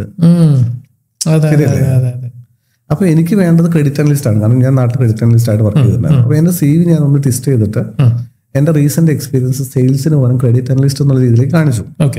കാരണം നമ്മൾ സെയിൽസിന് കുറച്ച് ക്രെഡിറ്റിന്റെ ഭാഗങ്ങളായിട്ടുള്ള കാര്യങ്ങൾ ചെയ്യാറുണ്ട്. കമ്പനി പോയി ലിസ്റ്റ് ചെയ്യുക, അവരുടെ ഫിനാൻഷ്യൽ സ്റ്റേറ്റ്മെന്റ്സ് ചെക്ക് ചെയ്യുക. അങ്ങനെ എനിക്കൊരു ഇന്റർവ്യൂ കോൾ കിട്ടി. CV മാറ്റിയപ്പോൾ അതിനു മുമ്പ് ഞാൻ ഒരുപാട് ഇന്റർവ്യൂവിന് പോയിരുന്നു. അപ്പോൾ എന്നോട് ചോദിച്ച ഇതേ ചോദ്യമാണ്, selling credit cards has nothing to do with doing A credit analyst, being A credit analyst. അപ്പോൾ നിങ്ങൾ എന്തിനാണ് ചെയ്തതെന്ന് ചോദിച്ചു. അവിടെ ചെന്ന സമയത്ത് ബേസിക്കലി ഈ പറഞ്ഞ നാട്ടിലെ എക്സ്പീരിയൻസും കാര്യങ്ങളൊക്കെ പറഞ്ഞു, ഇവിടുത്തെ എക്സ്പീരിയൻസും പറഞ്ഞു. എനിക്ക് ഒരു 2-3 ഫ്രണ്ട്സ് ഉണ്ടായിരുന്നു ഈ ക്രെഡിറ്റിൽ വർക്ക് ചെയ്യുന്നത്. നമ്മൾ ദൃശ്യം സിനിമയിൽ നമ്മൾ പറയില്ലേ, ആ ധ്യാനം കൂടുന്ന എല്ലാ സ്റ്റോറി അതുപോലെ കേട്ട് മനസ്സിലാക്കിയപ്പോൾ ഞാൻ ഇവർ ചെയ്യുന്ന വർക്കൊക്കെ കേട്ട് മനസ്സിലാക്കിയായിരുന്നു. അപ്പോൾ അവർ ചോദിച്ചപ്പോൾ ഞാൻ വളവളാന്ന് ഇത് കാര്യങ്ങളൊക്കെ പറഞ്ഞു. ഇപ്പോൾ ഞാൻ ഫെസിലിറ്റി ഫീ ലെറ്റർ ചെയ്യാറുണ്ട്, ACB ചെക്ക് ചെയ്യാറുണ്ട്. Okay, V are looking for somebody like you. അതാണ് അവിടെ നിന്ന് കിട്ടിയൊരു റെസ്പോൺസ്. അങ്ങനെ എനിക്ക് ക്രെഡിറ്റ് അനലിസ്റ്റ് ആയിട്ട് ജോലി കിട്ടി. എന്നിട്ട് 10-12 ഇന്റർവ്യൂ കഴിഞ്ഞു. 12 ഇന്റർവ്യൂ ഫെയിലായി. കാരണം ക്രെഡിറ്റ് കാർഡിന്റെ സെയിൽസ് വെച്ചിട്ട് പോകുന്ന സമയത്താണ് കിട്ടാത്തത്. ഒരു ചോദിക്കല്ലോ ക്രെഡിറ്റ് കാർഡ് അതിനനുസരിച്ച് മാറ്റം വരുത്തിയപ്പോൾ ഇന്റർവ്യൂ കിട്ടി. പക്ഷെ ആദ്യത്തെ കുറച്ച് ഇന്റർവ്യൂ ഞാൻ ഫെയിലായി. കാരണം നമ്മൾ അറിയാണ്ട് ഈ പഴയ സിനിമ കുറുക്കൻ നീലവെള്ളത്തിൽ വീട് കഴിഞ്ഞാല് രാജാവും. പക്ഷെ അറിയാണ്ട് മറ്റുള്ളവർ പോകുമ്പോൾ നമ്മൾ ഓട്ടോമാറ്റിക്കായിട്ട് എന്ത് ചെയ്യും, കൂടുതൽ പോകും. കാരണം ഇത് പറഞ്ഞു വരുമ്പോ എവിടെയെങ്കിലും ഇന്റർവ്യൂവിന് പോകുന്ന സമയത്ത് അറിയാണ്ട് ഞാൻ ക്രെഡിറ്റ് കാർഡ് വെക്കുക എന്നുള്ള ആ സത്യം പറഞ്ഞു. അപ്പൊ ലാസ്റ്റ് ആയപ്പോഴേക്കും എനിക്ക് മനസ്സിലായി അത് പറയാൻ പാടില്ല എന്നുള്ളത് കാര്യം. അപ്പൊ അങ്ങനെ എനിക്ക് ജോലി കിട്ടി. ജോലി കിട്ടി കഴിഞ്ഞ സമയത്ത് കംഫർട്ടായി. സാലറി ഏതാണ്ട് 3 times, പഴയ സാലറി 3 times ആയി. പക്ഷെ അപ്പോഴും എനിക്ക് ഒന്നും ചെയ്യാനില്ല. രാവിലെ വരുന്നു, പഞ്ച് ചെയ്യുന്നു, ഓഫീസിന്റെ അകത്തിരിക്കുന്നു. മറ്റേത് വ്യത്യാസം വെച്ചാൽ സെയിൽസിലിരിക്കുമ്പോൾ നമ്മൾ പുറത്ത് പോകണം, ഓഫീസിലിരിക്കാൻ പാടില്ല. സെയിൽസിലെ ആൾക്ക് ഇതാകുമ്പോൾ ഓഫീസിലിരിക്കണം, പക്ഷെ വേറെ ഒന്നും ചെയ്യാനില്ല. ആ സമയത്ത് ഞാൻ പിന്നെയും ജോലി നോക്കിക്കൊണ്ടിരിക്കുകയാണ്. ആ ജോലി നോക്കിക്കൊണ്ടിരിക്കുന്ന സമയത്ത് ഇങ്ങനെ ഒരുപാട് വാട്സാപ്പ് ഗ്രൂപ്പുകൾ പണ്ടേ ഉണ്ടല്ലോ. ഏതൊരു വാട്സാപ്പ് ഗ്രൂപ്പിൽ ഞാനും മെമ്പറായിരുന്നു. അപ്പൊ അതിനകത്ത് എല്ലാവരും ജോബ് പോസ്റ്റ് ചെയ്യുന്നുണ്ട്, ഞാൻ എല്ലാവരും സപ്ലൈ ചെയ്യുന്നുണ്ട്. അപ്പൊ ഞാനും എനിക്ക് കിട്ടുന്ന ജോബ് പോസ്റ്റിങ്സ് ലിങ്ക്ഡിൻ അവിടെ നിന്നൊക്കെ കിട്ടുന്ന പോസ്റ്റിങ്സ് എടുത്തിട്ട് അതിൽ പോസ്റ്റ് ചെയ്യുന്നു. അപ്പൊ അവരെന്നെ അഡ്മിൻ ആക്കി. അന്ന് ഈ വാട്സാപ്പ് ഗ്രൂപ്പിൽ എല്ലാവരും ഗുഡ് മോർണിംഗ്, ഗുഡ് നൈറ്റ് ഇങ്ങനെയൊക്കെ അയക്കാൻ തുടങ്ങി. അപ്പൊ ഞാൻ അതിനകത്ത് ഒരാളെങ്ങാണ്ട് ഒരു ഫോൺ മെസ്സേജ് എന്തോ ഒരു സംഭവം അഡൽട്ടുള്ളി എന്തോ മെസ്സേജ് ഗ്രൂപ്പിൽ ഇട്ടു. ഞാൻ ആളെ പിടിച്ച് പുറത്താക്കി. പുറത്താക്കി കഴിഞ്ഞപ്പോൾ എനിക്കൊരു കോള് വന്നു. ഇയാൾ ആരാന്ന് ചോദിച്ചു. ഞാൻ പറഞ്ഞു ആരാ മനസ്സിലായില്ല. ഞാൻ ക്രിയേറ്റ് ചെയ്ത വാട്സാപ്പ് ഗ്രൂപ്പിൽ എന്നെ പുറത്താക്കാൻ നീ ആരാണ് ചോദിക്കുന്നത്. അപ്പൊ ഞാൻ പറഞ്ഞു നീ എന്തിനാണ് അങ്ങനെ ഒരു മെസ്സേജ് ഇട്ടത്? അപ്പോൾ അത് നീ അന്വേഷിക്കേണ്ട കാര്യമില്ല, നിന്നെ അഡ്മിൻ ആക്കിയത് ജോബ് പോസ്റ്റ് ചെയ്യാനാണ്, അല്ലാണ്ട് എന്നെ പുറത്താക്കാനല്ല, ഞാൻ ക്രിയേറ്റ് ചെയ്ത ഗ്രൂപ്പാണെന്ന്. അപ്പൊ എന്റെ ഈഗോ ഭയങ്കരമായിട്ട് ഹർട്ട് ചെയ്തു. ബേസിക്കലി നമ്മളാകെ ഒരു ഇതായില്ലേ, കാരണം നമ്മുടെ ഗ്രൂപ്പല്ലോ. ഇപ്പൊ എന്റെ ഒരു വാട്സാപ്പ് ഗ്രൂപ്പ് ആയിരുന്നെങ്കിൽ എന്നെ ആരും പുറത്താക്കില്ലല്ലോ. ബേസിക്കലി എന്നെ അത് പറഞ്ഞ അവന്റെ ഗ്രൂപ്പിൽ നിന്ന് അവർ 2-3 പേരുണ്ടായിരുന്നു. ഒരാൾ എന്റെ ഗ്രൂപ്പിൽ നിന്ന് പുറത്താക്കി. കാരണം ഞാൻ അവിടെ ഒരു ആളായി നിൽക്കണ്ട എന്നുള്ളത് കൊണ്ടാണ് പറഞ്ഞത്. അപ്പൊ ഞാൻ പുറത്താവില്ല, ഞാൻ എക്സിറ്റ് ചെയ്യുക ചെയ്തത്. എക്സിറ്റ് ആവുന്നതിന് ഞാനൊരു മെസ്സേജ് ഇട്ടു, ഞാൻ UAE ജോബ് സീക്കേഴ്സിന് വേണ്ടി ഒരു പുതിയ വാട്സാപ്പ് ഗ്രൂപ്പ് തുടങ്ങുന്നുണ്ട്. ഈ ഗ്രൂപ്പ് പോലെ എല്ലായിരിക്കും, കുറച്ചും കൂടെ പ്രൊഫഷണൽ ആയിരിക്കും, താല്പര്യമുള്ളവർക്ക് ജോയിൻ ചെയ്യാം. അപ്പൊ അതിലൊന്നൊരു 200 മെമ്പേഴ്സ് ഉള്ള ഒരു 50-60 പേര് ജോയിൻ ചെയ്തു. പിന്നെ ഞാൻ അതിൽ അപ്പൊ ഓട്ടോമാറ്റിക്കലി ഞാൻ പുതിയ ഗ്രൂപ്പ് തുടങ്ങി. അപ്പൊ റെസ്പോൺസിബിലിറ്റി ആയല്ലോ. അപ്പൊ ഞാൻ അതിൽ കറക്റ്റ് മെനക്കെട്ട് കണ്ടുപിടിച്ച് ജോബ് പോസ്റ്റിങ്സ്, അതായത് നമുക്ക് കോമൺ സെൻസ് ഉപയോഗിച്ചാൽ മനസ്സിലാവും ഒരു ജോബ് പോസ്റ്റിംഗ് ഫേക്ക് ആണോ അല്ലയോ എന്നുള്ളത് അത്യാവശ്യം നമുക്ക് കണ്ടാൽ മനസ്സിലാവുമല്ലോ. അതായത് അതിനകത്ത് പ്രോപ്പറായിട്ട് ഒരു ഇമെയിൽ ID ഉണ്ടാവണം, കമ്പനിയുടെ ഡൊമൈൻ ആയിരിക്കണം, ലൊക്കേഷൻ ഉണ്ടാവണം. കുറച്ച് ജോബ് പോസ്റ്റിംഗ്സിന് കുറച്ച് കോമ്പോണൻസ് ഉണ്ടെങ്കിൽ അതൊരു പ്രോപ്പർ ജോബ് പോസ്റ്റിംഗ് ആയിരിക്കും. ചുമ്മാ അക്കൗണ്ടന്റ് റിക്വയർഡ് സെൻഡ് CV എന്ന് പറഞ്ഞാൽ അത് ഫേക്ക് ആയിരിക്കും. അല്ലാതെ accountant required for shipping industry with this much of salary, this much of qualification എന്ന് പറഞ്ഞ ഒരു കമ്പനിയുടെ ഡൊമൈനിൽ പോസ്റ്റ് ചെയ്യുന്ന ഒരു വേക്കൻസി ആണെങ്കിൽ അതൊരു ജെന്യൂൻ ആയിരിക്കും. വെറുതെ അങ്ങനെ പോസ്റ്റ് ചെയ്യേണ്ട കാര്യമില്ലല്ലോ. അപ്പൊ അങ്ങനെ കുറച്ച് ജോബ് പോസ്റ്റിംഗ്സ് ഇട്ടു. അതിൽ നിന്ന് കുറച്ച് വാക്ക് ഇന്റർവ്യൂസ് ഇട്ടു. 1-2 പേർക്ക് ജോലി കിട്ടി. അപ്പൊ ഒരു ഗ്രൂപ്പിൽ മെസ്സേജ് ചെയ്തു, thank you so much admin, I got job through this message. എനിക്കൊരു വാക്കിൻ ഇന്റർവ്യൂ കിട്ടി, അതിന് ഞാൻ പോയി സെലക്ട് ആയി. അപ്പൊ ആൾക്കാർ എന്നെ വിളിച്ച് സാർ ഒരുപാട് നന്ദിയുണ്ട്. ഞാൻ എപ്പോഴാണ് സാറായത് ബേസിക്കലി ചിന്തിക്കില്ലേ. അപ്പൊ ഇത് നമുക്കൊരു വല്ലാത്തൊരു മോട്ടിവേഷനാണ്. 1-2 പേര് വിളിച്ച് നമ്മൾ ജോലി കിട്ടി എന്ന് പറയുമ്പോൾ നമ്മളോട് എന്നെ സീരിയസ് ആയിട്ട് ചെയ്യാൻ തുടങ്ങി. സീരിയസ് ആയിട്ട് ചെയ്തു. ഒരു മാസം 2 മാസം ആയപ്പോഴേക്കും ഒരു ഗ്രൂപ്പ് എന്നുള്ളത് 10 ഗ്രൂപ്പായി. 10 ഗ്രൂപ്പ് എന്ന് പറയുമ്പോൾ ഏതാണ്ട് 2500 പേരായില്ലേ. അപ്പൊ ഈ 10 ഗ്രൂപ്പും മാനേജ് ചെയ്യുന്നത് എബിൻ തന്നെ? ഞാൻ ഒരു 10 ഗ്രൂപ്പുകളും ഞാൻ മാനേജ് ചെയ്തു. അത് എന്റെ കയ്യിൽ നിൽക്കുന്നില്ല, കാരണം ഓഫീസിലെ വർക്ക് നടക്കുകയാണല്ലോ. ഞാൻ 10 ഗ്രൂപ്പിൽ നിന്ന് 10 വോളണ്ടിയേഴ്സിനെ കണ്ടുപിടിച്ചു. അപ്പൊ ഞാൻ ഇവർക്ക് ജോബ് പോസ്റ്റിംഗ് ഇട്ട് കൊടുക്കും. ഇവർ ഈ ജോബ് പോസ്റ്റിംഗ് എന്ത് ചെയ്യണം, ഷെയർ ചെയ്യണം.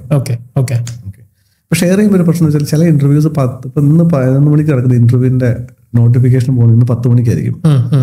അപ്പോൾ ആളുകൾ എന്നെ വിളിച്ച് പറയും, നിങ്ങൾ ഈ 11 മണിക്ക് നടക്കുന്ന ഇന്റർവ്യൂ 10 മണിക്ക് 10:30 അറിയിച്ചാൽ ഞങ്ങൾ എങ്ങനെ എത്തും? ഒന്നെങ്കിൽ ചെയ്യാനും മര്യാദയ്ക്ക് ചെയ്യും, അല്ലെങ്കിൽ ചെയ്യാതിരിക്കും. ആ ഒരു പോയിന്റ് എന്നെ ഭയങ്കര സ്ട്രൈക്ക് ചെയ്തു. കാരണം when you are doing something do it professionally, otherwise don't do. അല്ലെ, നമ്മളൊരു ഫുഡ് ഉണ്ടാക്കുന്നുണ്ടെങ്കിൽ ഒരു കുക്കാണെങ്കിൽ നന്നായിട്ട് കുക്ക് ചെയ്യുക, അല്ലെങ്കിൽ കുക്ക് ചെയ്തു അല്ലെ, അല്ലെങ്കിൽ നമ്മൾ അവിയൽ പരുവത്തിലാക്കി വെക്കുന്നല്ലേ.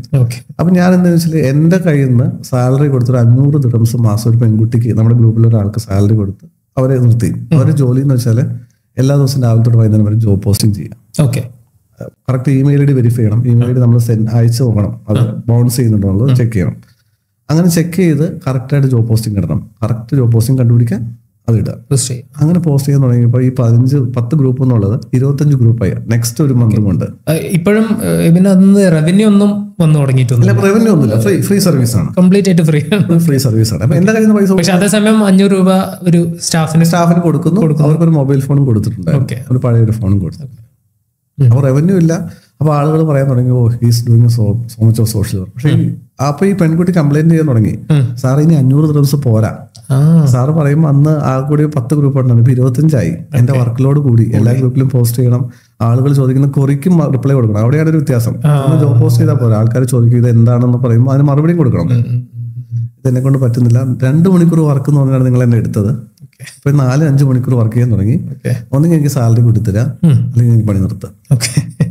അപ്പോഴേക്ക് ഈ ഗ്രൂപ്പ് ഏതാണ്ട് ഫേമസ് ആയിരുന്നു. അതാണ് ഇതിന്റെ ഒരു ഒറിജിൻ വരുന്നത്. ഓക്കെ, അവിടെ നിന്ന് പിന്നെ എന്താണ് സംഭവിച്ചത്? ഇപ്പോ ഒരു സ്റ്റാൻഡ് സ്റ്റിൽ ആണ് അല്ലേ?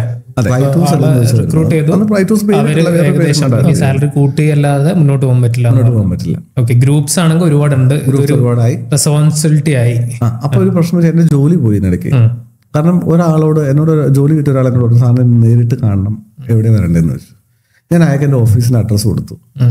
അയാൾ ഈ അഡ്രസ്സ് പലർക്കും കൊടുത്തു. അങ്ങനെ ഞാൻ വർക്ക് ചെയ്യുന്ന ഓഫീസിലെ ആളുകൾ എന്നെ അന്വേഷിച്ച് വരാൻ തുടങ്ങി. RightVows അല്ലെന്ന് ചോദിച്ചാൽ വരുന്നത്. അന്ന് RightVows പേരിട്ടല്ല, വേറൊരു പേരെങ്ങാണ്ടാണ് ചെയ്യുന്നത്. അങ്ങനെ ആളുകൾ വന്നപ്പോൾ റിസപ്ഷനിൽ പ്രശ്നമായി. റിസപ്ഷനിൽ എന്റെ ബോസിനെ അറിയിച്ചു, എന്നെ ടെർമിനേറ്റ് ചെയ്ത് ജോലി ചെയ്യുന്നു. ഈ കാരണം കൊണ്ട് ബേസിക്കലി ഞാനിവിടെ എന്റെ ഓഫീസിൽ വരുന്ന ആൾക്കാർ ജോലി അന്വേഷിച്ച് വരികയാണല്ലോ. 1-2 പേര് വരുന്ന രസമാണ്. ഇപ്പൊ ആദ്യമൊക്കെ ഒരു ദിവസത്തിൽ ഒരാളൊക്കെ വരുന്നുണ്ട്. അപ്പൊ 3-4-5 പേരൊക്കെ ഡെയിലി വരാൻ തുടങ്ങിയപ്പോൾ അവരത് റിപ്പോർട്ട് ചെയ്തു. ഇയാൾ ഇവിടെ ഇരുന്നിട്ട് സോഷ്യൽ സർവീസ് ചെയ്തു, സ്വന്തം ജോലി പോയി. കാരണം അയാൾ എന്നോട് ചോദിച്ചു, നിങ്ങൾ ഇവിടെ എന്താ പരിപാടി എന്ന് ചോദിച്ചു. ഞാൻ പാർട്ട് ടൈം ആയിട്ട് ഇങ്ങനെ ജോബ് സീക്കേഴ്സിനെ ജോബിന് വേണ്ടി ഹെൽപ്പ് ചെയ്യും. അപ്പൊ കാരണം ഓൾറെഡി അവരുടെ ബിസിനസ് നടക്കുന്നില്ല. ആ സമയത്ത് എന്ത് ചെയ്തു കഴിഞ്ഞാല് അങ്ങനെ എന്റെ ജോലി പോയി. ജോലി പോയ സമയത്ത് പിന്നെ എനിക്ക് വേറെ ചോയ്സ് ഇല്ലാത്തതുകൊണ്ട് ഞാൻ എന്തെന്ന് വെച്ചാൽ നെക്സ്റ്റ് ഡേ ഒരു ചെറിയ ഷെയ്ഖ് സായിദ് റോഡിൽ ഒരു ചെറിയൊരു ഓഫീസ് ഷെയറിംഗ് സ്പേസ്, എനിക്കൊരു 1000 ദിർഹംസ് കണ്ട് മാസം റെന്റ് ചെയ്ത് ഒരു സീറ്റ് നമ്മൾ ഇരിക്കുന്ന പോലത്തെ ഒരു ചെയറിന് ഒരു ടേബിളും കിട്ടും. അവിടെ ഇങ്ങനെ ഇരുന്ന് ഞാൻ ആൾക്കാർക്ക് പൊതുസേവനം ചെയ്തു തുടങ്ങി. അന്ന് വരുമാനമൊന്നുമില്ല കേട്ടോ. അപ്പൊ ആൾക്കാർ വന്നു തുടങ്ങി, ജോബ് പോസ്റ്റിംഗ് ചെയ്യാൻ തുടങ്ങി. അപ്പൊ ഞാൻ ആലോചിച്ചു, ഞാനിങ്ങനെ എന്റെ സമയം കളയുന്നതിന് എന്തൊരു കൺസൾട്ടേഷൻ നമ്മൾ സ്റ്റാർട്ട് ചെയ്യണ്ടേ. എന്റെ ഒരു കസിൻ വഴി ഞാനൊരു പയ്യനെ പരിചയപ്പെട്ടു. അവൻ IT-യിലാണ് വർക്ക് ചെയ്യുന്നത്. അപ്പൊ ഞാൻ അവനോട് പറഞ്ഞു, വാട്സാപ്പ് ഗ്രൂപ്പ് ഫ്രീ ആയിട്ടാണ് മെമ്പർഷിപ്പ് കൊടുക്കുന്നത്, എന്തുകൊണ്ട് വാട്സാപ്പ് ഗ്രൂപ്പ് നമുക്ക് $1 ചാർജ് ചെയ്ത് മെമ്പർഷിപ്പ് എടുത്തുകൂടാ? പക്ഷെ അപ്പൊ അങ്ങനെ ചെയ്യണമെങ്കിൽ ലൈസൻസ് വേണം, നമുക്ക് പേയ്മെന്റ് ഭയങ്കര ലൈസൻസ് വേണ്ടേ. അപ്പോഴാണ് ഒരു ലൈസൻസിനെ പറ്റി അന്വേഷിക്കുന്നത്. അന്നൊരു 12,000 ദിർഹംസ് കണ്ട് ലൈസൻസിന് കോസ്റ്റ് വരും. അപ്പൊ ഞാൻ എന്റെ കയ്യിലുണ്ടായിരുന്ന എല്ലാ സേവിങ്സ് എല്ലാം കൂടെ വെച്ച് ലൈസൻസ് എടുത്തു. ലൈസൻസ് എടുത്താൽ മാത്രമേ എനിക്ക് $1 വെച്ച് ചെയ്യാൻ പറ്റുള്ളൂ. വൈഫിന് ജോബ് ഉണ്ട്, വൈഫാണെങ്കിൽ ആ സമയത്ത് പറഞ്ഞു, നിങ്ങൾക്ക് തലയ്ക്ക് ഓളമാണെന്ന് ചോദിച്ചു. കാരണം അതേ പഴയ ചോദ്യം തന്നെ ചോദിക്കുകയാണ്. കാരണം ഈ ഉള്ള ജോലിയും കളഞ്ഞ് കയ്യിലിരിപ്പോണ്ടുള്ള ജോലിയും പോയി, ആൾക്കാർക്ക് ജോലി, നിങ്ങൾക്കേ ജോലിയില്ല. നിങ്ങൾ മറ്റുള്ളവർക്ക് ജോലി കണ്ടുപിടിക്കാൻ വേണ്ടിയിട്ട് നിങ്ങൾ ഓഫീസിൽ ഇട്ടിരിക്കുന്നത്, നിങ്ങൾ എന്താ ഉദ്ദേശിക്കുന്നത്, അതുകൊണ്ട് എന്താ കാര്യം എന്ന് ചോദിക്കണം. അപ്പൊ ബേസിക്കലി നമുക്കൊരു പ്രാന്താണെന്ന് ആലോചിക്കില്ലേ. നല്ലൊരു ജോലി കളഞ്ഞു, എന്നിട്ട് 1000 ദിർഹംസും കൊടുത്തൊരു ഓഫീസ് സ്പേസ് ഇട്ട് ഷെയ്ഖ് സായിദ് റോഡിൽ ഇരിക്കുകയാണ്. മറ്റുള്ളവർക്ക് ജോലി വേണം, അന്ന് സ്വന്തമായിട്ട് ജോലി ഇല്ലതാണ്. സ്വന്തമായിട്ട് ജോലി കണ്ടുപിടിക്കാൻ പറ്റുന്നില്ല എനിക്ക്, അതാണ് അവർ പറയുന്ന കാര്യം. അപ്പൊ അങ്ങനെ ഈ ലൈസൻസ് എടുത്തു. കസിൻ ത്രൂ നിങ്ങൾ ഫ്രണ്ടിനെ പരിചയപ്പെട്ടു, ലൈസൻസ് എടുത്തതിന് ശേഷം നമ്മൾ എന്ത് ചെയ്തു, ചെറിയൊരു അതായത് അക്കൗണ്ട് ആക്കി, അക്കൗണ്ടിലേക്ക് ഒരു പേയ്മെന്റ് ഗേറ്റ് വേ കൊണ്ടുവന്നു. അപ്പം വെബ്സൈറ്റ് ഉണ്ടാക്കി. നമ്മൾ ഒരു പേയ്മെന്റ് ഗേറ്റ് $1 പേ ചെയ്യേണ്ടത്. ഒന്നെങ്കിൽ കമ്പനി അക്കൗണ്ടിൽ അവർക്ക് പേ ചെയ്യാം, അല്ലെങ്കിൽ ഓഫീസിൽ ഒന്ന് പേ ചെയ്യാം, അല്ലെങ്കിൽ ഓൺലൈനായിട്ട് പേ ചെയ്യാം. $1 പേ ചെയ്ത് കഴിഞ്ഞാൽ നമ്മൾ ഇതിൽ വാട്സ്ആപ്പ് ഗ്രൂപ്പിന്റെ മെമ്പറായി. നിങ്ങൾ അപ്പോൾ വാട്സ്ആപ്പ് ഗ്രൂപ്പിലേക്ക് ആഡ് ചെയ്യും. ശരി, നെക്സ്റ്റ്. അങ്ങനെ $1 വെച്ച് ആഡ് ചെയ്യുമ്പോൾ എന്റെ റെന്റ് കവർ ആവുന്നില്ല. 1000 ദിർഹംസ് റെന്റ് ആണല്ലോ. അപ്പൊ ഈ കുറച്ച് ആളുകൾ ഓഫീസിൽ വരുന്ന സമയത്ത് അവർ ചോദിക്കുന്നത്, സാറേ നിങ്ങൾക്ക് CV ഒന്ന് റെഡി ആക്കി തരും. CV എന്നൊരു സംഭവം ഉണ്ടല്ലോ. ശരിയാണ്, കാരണം പണ്ട് ഞാൻ എന്റെ CV റെഡി ആക്കിയിട്ടുണ്ട്. അപ്പൊ ഞാൻ സ്വന്തമായിട്ട് CV റൈറ്റിംഗ് സർവീസ് സ്റ്റാർട്ട് ചെയ്തു. കുറച്ച് റിസർച്ച് ഒക്കെ ചെയ്ത് ATS, അന്നത്തെ ആപ്ലിക്കൻ ട്രാക്കിംഗ് സിസ്റ്റം എന്ന് എല്ലാവർക്കും അറിയാം. അന്ന് ആൾക്കാർക്ക് വലിയ ATSനെ കുറിച്ച് ധാരണയുണ്ട്. CV റൈറ്റ് ചെയ്ത് കൊടുക്കാൻ തുടങ്ങി. അന്ന് എനിക്ക് 50 ദിർഹംസ് ഒക്കെയാണ് CV റൈറ്റ് ചെയ്യുന്നതിന് വാങ്ങിച്ചു കൊടുക്കുന്നത്. അപ്പൊ അങ്ങനെ ആൾക്കാർ ചിലപ്പോൾ 2-3 പേരൊക്കെ ഒന്ന് ഡെയിലി CV റൈറ്റിംഗ് ചെയ്യാൻ തുടങ്ങി. കുറച്ചൊരു പൈസ വന്നു തുടങ്ങിയല്ലോ.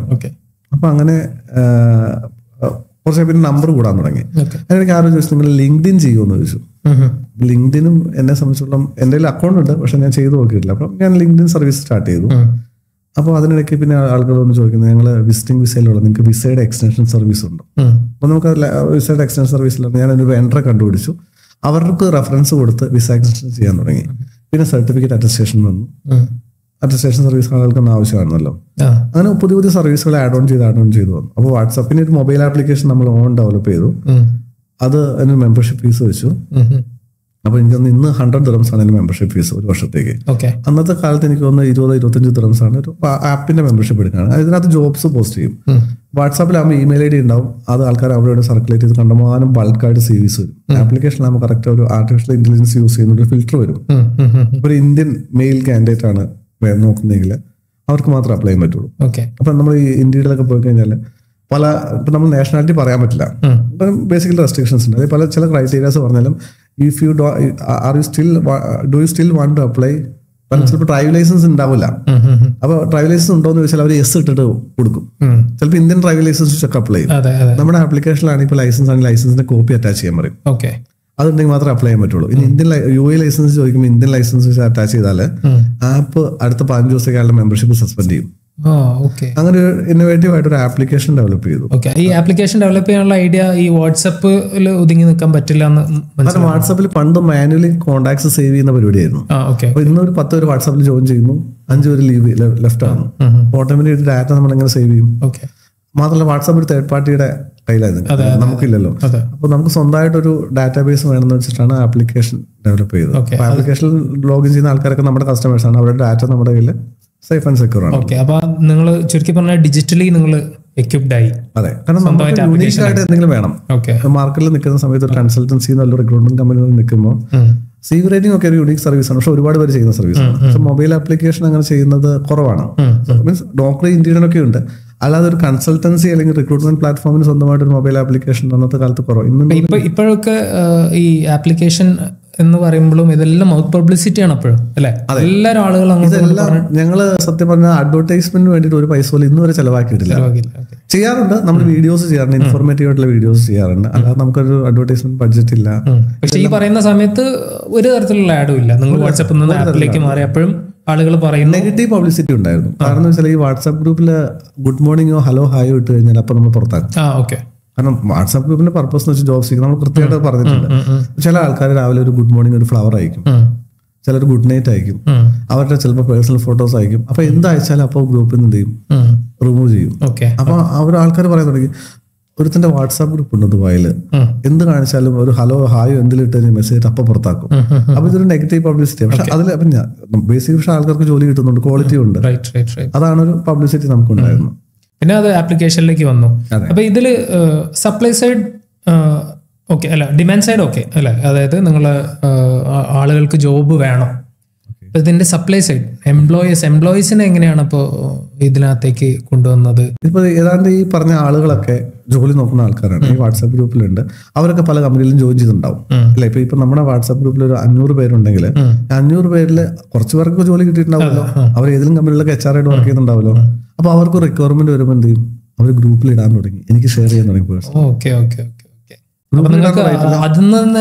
നിങ്ങളുടെ കമ്മ്യൂണിറ്റി തന്നെ ബിൽഡായി വന്നു. ഇപ്പൊ തന്നെ എനിക്ക് ഇപ്പൊ ഒരു 45,000 മുകളിൽ ആൾക്കാരുണ്ട് വാട്സാപ്പ് ഗ്രൂപ്പിൽ.